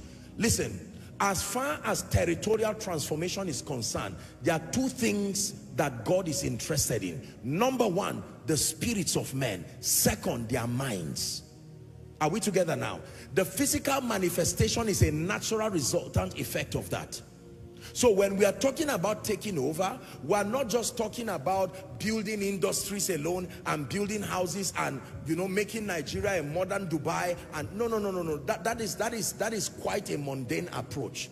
The idea is the health of the spirits of men, then causing them to now sustain superior beliefs, because the God of this world has an assignment to blind the minds of the people. Are we together now? I hope you know Jesus is coming soon. I doubt that we are going to live, perhaps, but I doubt that we are going to live maybe for the next 50 years or so. I really doubt, with the unfolding of events. So I'm not prophesying, and this is not a doctrine, it's just a discussion with my people. Are we together now?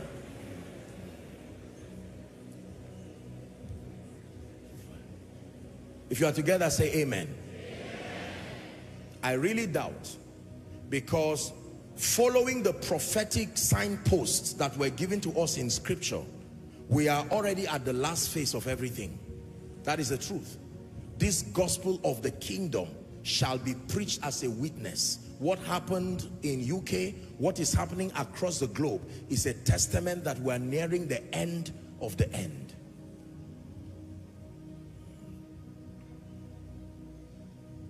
Do you believe what you are hearing? And there are many of us here, the idea we have is that God just brought you through your parents, and now that you're an adult, probably married with children, we have no definition as to what we're doing with our lives. And we feel that the only way to just bribe God to feel we still remember him is to come to church. But there is nothing pro-kingdom in our lives. The entire circumference of our lives is about the pursuit of money and the pursuit of whatever it is. I recommend for such people my teaching, What Seekest Thou? Please write it and look for it. You'll find it on Koinonia Global, and listen to it very carefully. There I teach on the concept of true fulfillment, and we examine a few things that in our wild quest, as we wake up in the morning and sleep late in the night, sadly for many only to eat the bread of sorrow, that there are so many things we are looking for. Listen, there are exact activities on earth that an individual must be engaged in to find fulfillment. And the endless quest for financial resources was never supposed to be God's design for man. That is, and I say this respectfully speaking, it cannot be God's idea that the moment you become an adult, for the rest of your life, as long as you breathe, you're looking for money. And then I look for money, then build a house, then finally just find out to my surprise that I am old. And then in regret and anger, I now begin to do all kinds of things, and then you pass on. That does not look like an intelligent God's idea. God's idea is that we know him, access through the keys of the kingdom, the resources that make us to live excelling lives. Then they now grant us the comfort to face the matter of the kingdom. You do not have to be a preacher. This is not about preachers. Listen to my message, Redefining the Coming Revival. Every one of us has a role to play. What you call your purpose is simply the role you have to play in that big picture. And you will never find true fulfillment until you find it. Lo, I come, in the volume of the book it is written concerning me. For some of you, your singular assignment on earth is that God will lift you. You will become so powerful financially and make significant contributions towards kingdom come. Your first assignment, if that is your mandate, is to understand the economic system of the kingdom and then engage it until you become truly wealthy and then get to work. For some of you, you're sent to the fivefold: apostles, prophets, evangelists, pastors, teachers. Your assignment is to know God, pass through a methodical mentorship, go through your dealing with God, and then begin to unfold your mandates as they come. For some of you, you are empowered by God to penetrate the systems and structures. Maybe through your career, God wants you to rise to an executive position and there use your influence alongside the results that has come from your life to promote the cause of the kingdom. Your own assignment there will be now to excel, to go for secular knowledge and press to the highest level that now grants you capacity.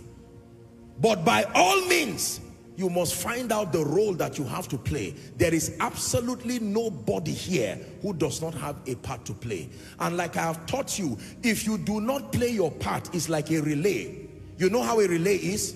When you are running, someone is waiting to collect the baton and you delay another person's destiny. Imagine if our father in the Lord, Baba Deboye, did not discover his place in life. Hallelujah. Is God speaking to someone? Who is on the Lord's side? One who has chosen to be an active part of God's kingdom advancement agenda. You can pray, you can win souls, you can make active contributions as a financial apostle, you can excel in your career to attain onto a position of influence and use your influence like Daniel, use your influence like Joseph, use your influence like Esther. Listen, I want you to open this Bible and find where it is written concerning you. You will look at your life and you will find a parallel. If God has called you to be Esther, find Esther and study Esther. If God has called you to be John, find John. There will be a parallel of your assignment in scripture. When you find it, then be serious. If your assignment is Esther, make sure your first preparation is to be a good woman, so that when you get there, you will be able to support the program of God. If your assignment is Deborah, being good is not enough. You must understand the art of war, because you are going to be a warrior. If you are Elijah, then you must master the art of prayer and the prophetic. If you are Daniel and you are praying alone, you are going to fail, because what will exalt you is your excellence. Your prayer will be a personal affair that secures you, but what the nation will recognize you for is your intelligence and your excellence. An excellent spirit is what branded Daniel. Are we together? Let me give us the last one so we pray. Who is on the Lord's side?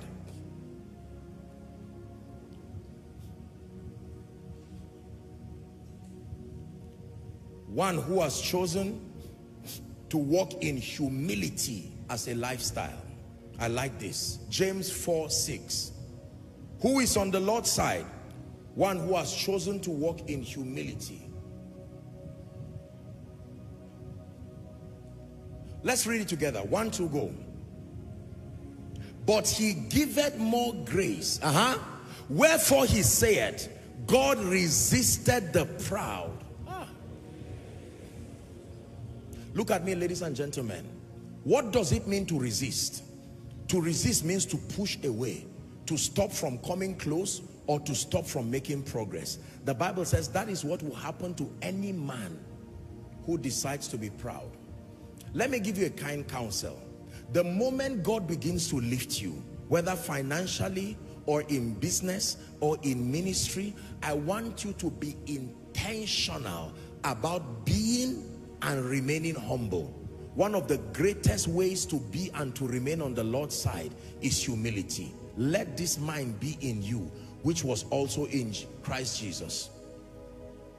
I know that the world has celebrated us over the historic feat that, you know, happened in UK, and we thank God for that. We do not downplay that.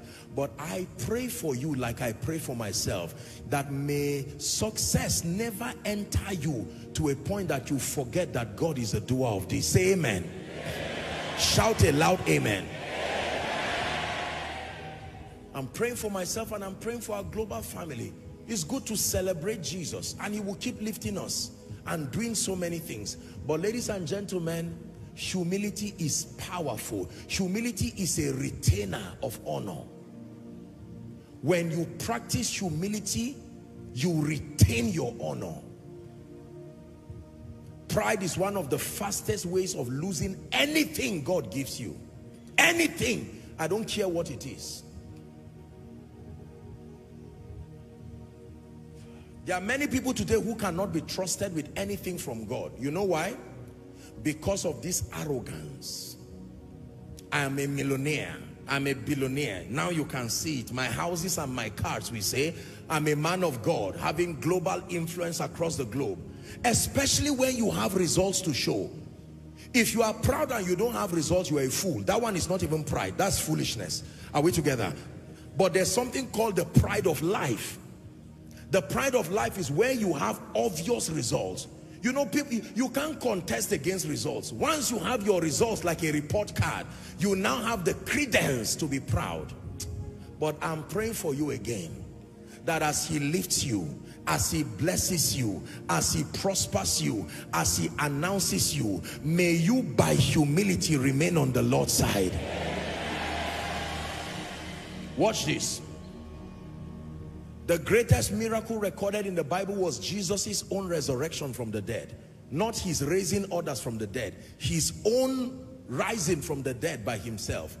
And when Jesus rose up from the dead, I mean, you would think that Jesus should make news and blast it and drum it to everybody's head and go to the temple where he once flogged people and go everywhere. But as soon as he got up, you know where he went to? Straight he went to the disciples, greeted them, said, touch my hands, do this and that, and they got to work. 40 more days he was teaching them, because he was soon to leave finally.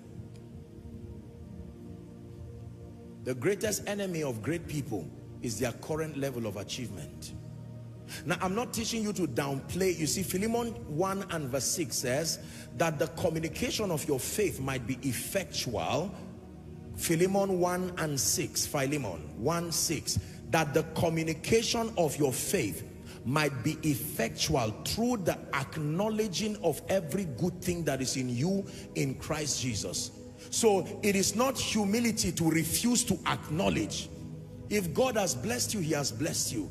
If you are doing a good job, you are doing a good job. There is nothing wrong in celebrating the hand of God. But humility is where all the praises come to you and you lift it up and take it up. All the glory belongs to you. All the glory belongs to you, oh God. That's the quality of true humility. All the glory belongs. All the glory belongs to you. All the glory belongs to you, oh God. Beyond Joshua Selman, beyond Koinonia, all the glory belongs to you. All the glory belongs to you, oh God. Hallelujah. So, when you receive a prophetic word here and God opens a door for you, you suddenly become a multi-millionaire, you become a billionaire. Remember, humility is the wisdom of great men. That's what keeps them. It's what brings longevity to your impact. You see, there is a natural temptation to want to rub it in. Where are all those who did not believe in me? Now that I'm a great man, let me slap it to your face. No, it's unnecessary. When Joseph became great, there was no need proving any point. If you are great, you are great. If God has given you this thing, he has given you. It's as simple as that. If you are rich, you are rich. If you are poor, you can be rich, but at that point, of course, you are not. I'm trying to not speak negative, but I'm just saying, if God has given you, he has given you. It's as simple as that. All this bragging and shouting and trying to raise doors and build a crown to yourself. My greatest joy in all the announcement, and by the way, let me say thank you to all those who acknowledge what Jesus did through us, published it yonder. I mean, I'm not on social media, but I heard the remarkable work. My greatest joy is that Jesus was glorified through that process. Unfortunately, whether you like it or not, to lift up Jesus, you are the one who is first lifted. Then if you are wise enough, you now lift him above you. And if he sees that you lift him above you, if he wants to go higher, how will he go higher? By lifting you more. You see how it works. So don't be surprised when you are lifted. I'm saying we, because remember I taught you that everything that happens is not Joshua Selman. I didn't go to UK. We went to UK.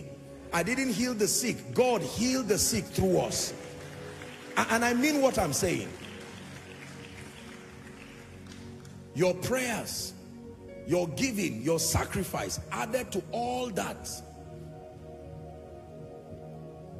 Who is on the Lord's side?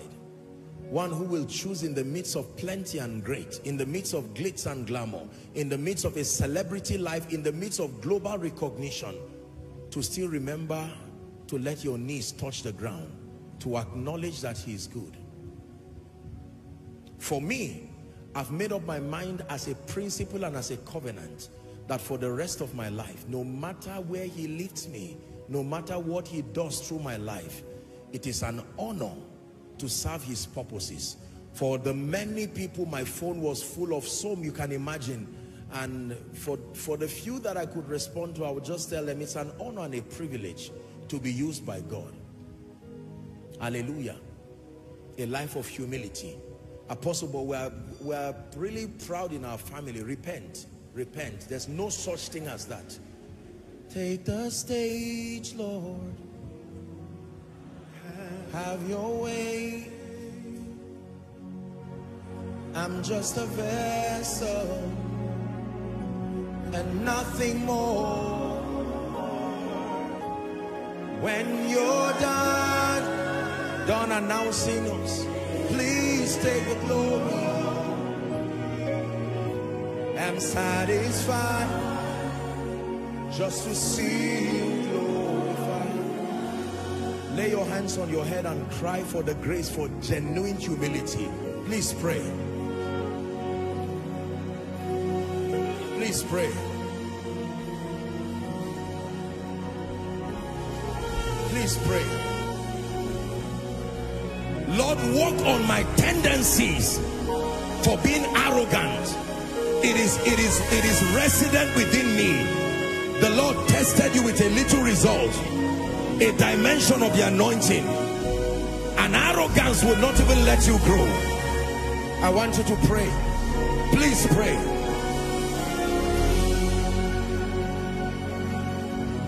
Cry from your heart. No matter how much you lift me, it will be to your glory. No matter how much you give me, it will be to your glory. No matter how much you announce me, oh, let the nations know that I'm only an ambassador. Let the nations know that we are only products of your mercy and grace. Go ahead and make that declaration.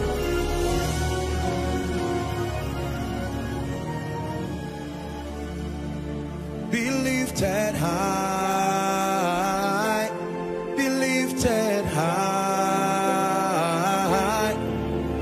oh Lord, be lifted high. For you are holy, righteous and worthy, oh Lord. There's a song in my spirit that says, I just want to say, Baba, oh,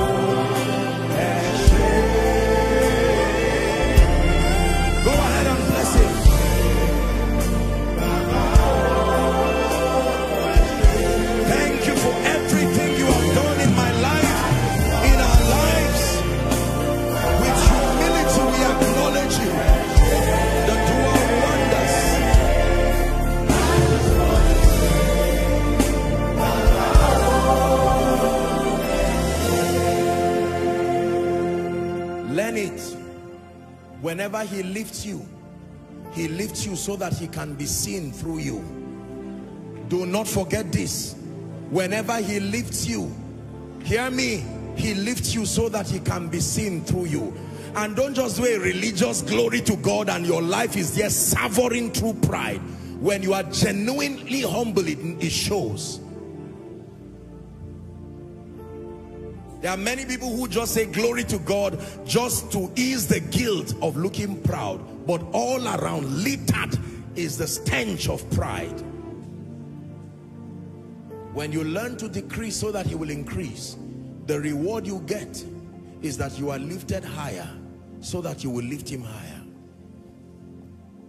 I told you here, you've heard me, and I'm speaking to our global family. Years ago, the Lord spoke to me and said, son, if you will let men see me, there is nothing I will not give you. For every one of the days after the conference, when I returned back, I just went to my room and knelt down and said, Lord, your boy is here. No matter what they say, let the nations clap. Thank you for the miracles. But this is the one you took from nothing and you have brought here. For the grace that you have given me, I can never repay you, but from my heart I'm saying, Lord, that I thank you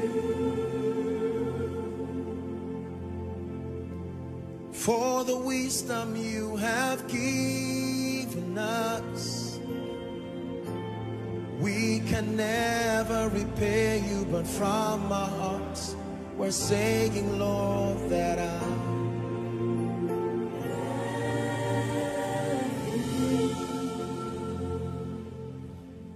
hold the hands of someone close to you. We're wrapping up. Who is on the Lord's side? I've given you 6 keys. Number one who has genuinely submitted to the Lordship of Jesus Christ. Number 2, one who has submitted to the leadership of the Holy Spirit to guide you. You may look foolish, but like we always sing, that when he holds your hands, we brought our tiny little hands full of ignorance and placed it over the hand of this great God, and he held that small hand and watch what he's doing with it. Never downplay the Holy Spirit. He will take you to nations, and he will not just produce wonders, he will make your life an unending epistle. It is true. Number 3, who is on the Lord's side? One who has chosen as an act of your will and by understanding to submit to the supremacy of the word, that the word is exalted in your life above and beyond culture, above and beyond status, above and beyond whatever it is, your sociological context. The word of God has gained ascendance and supremacy. Your mind has become renewed and transformed even by the word. Who is on the Lord's side? 4, one who has made up his mind to live a consecrated life and a life of sacrifice, a life that gives everything to him. Number 5, who is on the Lord's side? The 5th person who is on the Lord's side is one who has made up his mind. What's number 5 again? One who has made up his mind to be an active part of God's program. That for as long as I live, the kingdom must find expression through me. As God is looking for men, there must be something that I do. If I can't preach, I will pray. If I can't pray, I will give. In fact, you should pray. But I will give.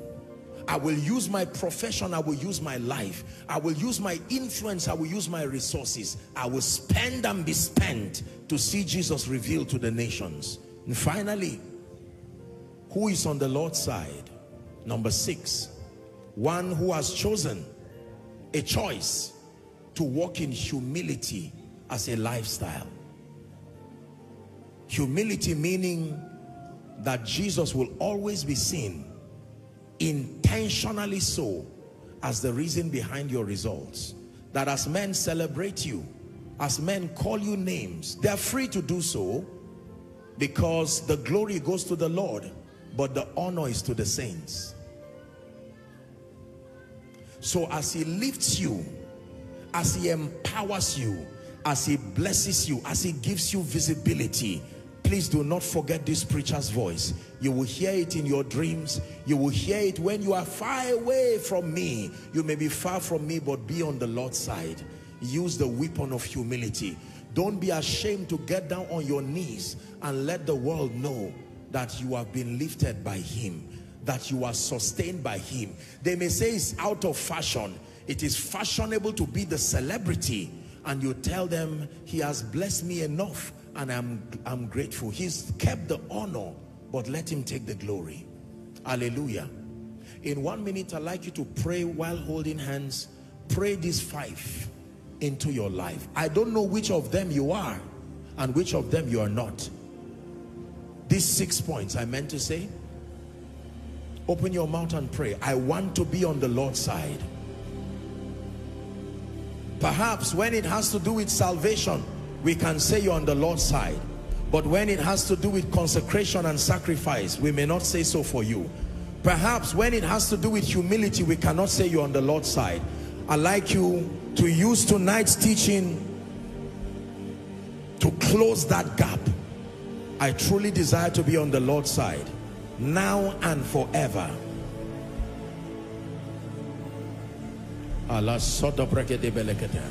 We have 1 minute. Cry to God.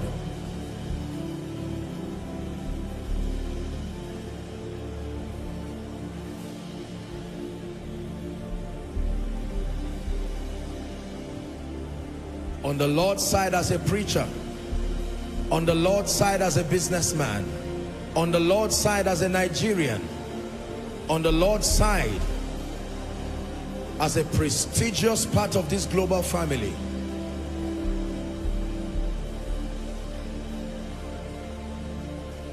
Hallelujah.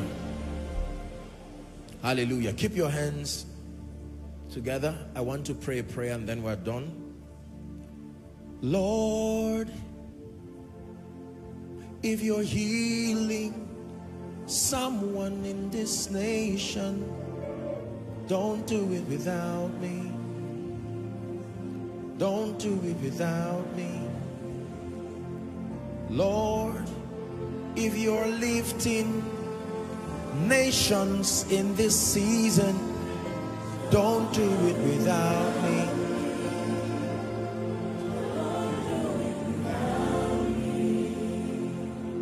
Oh Lord, if you're blessing nations in this city,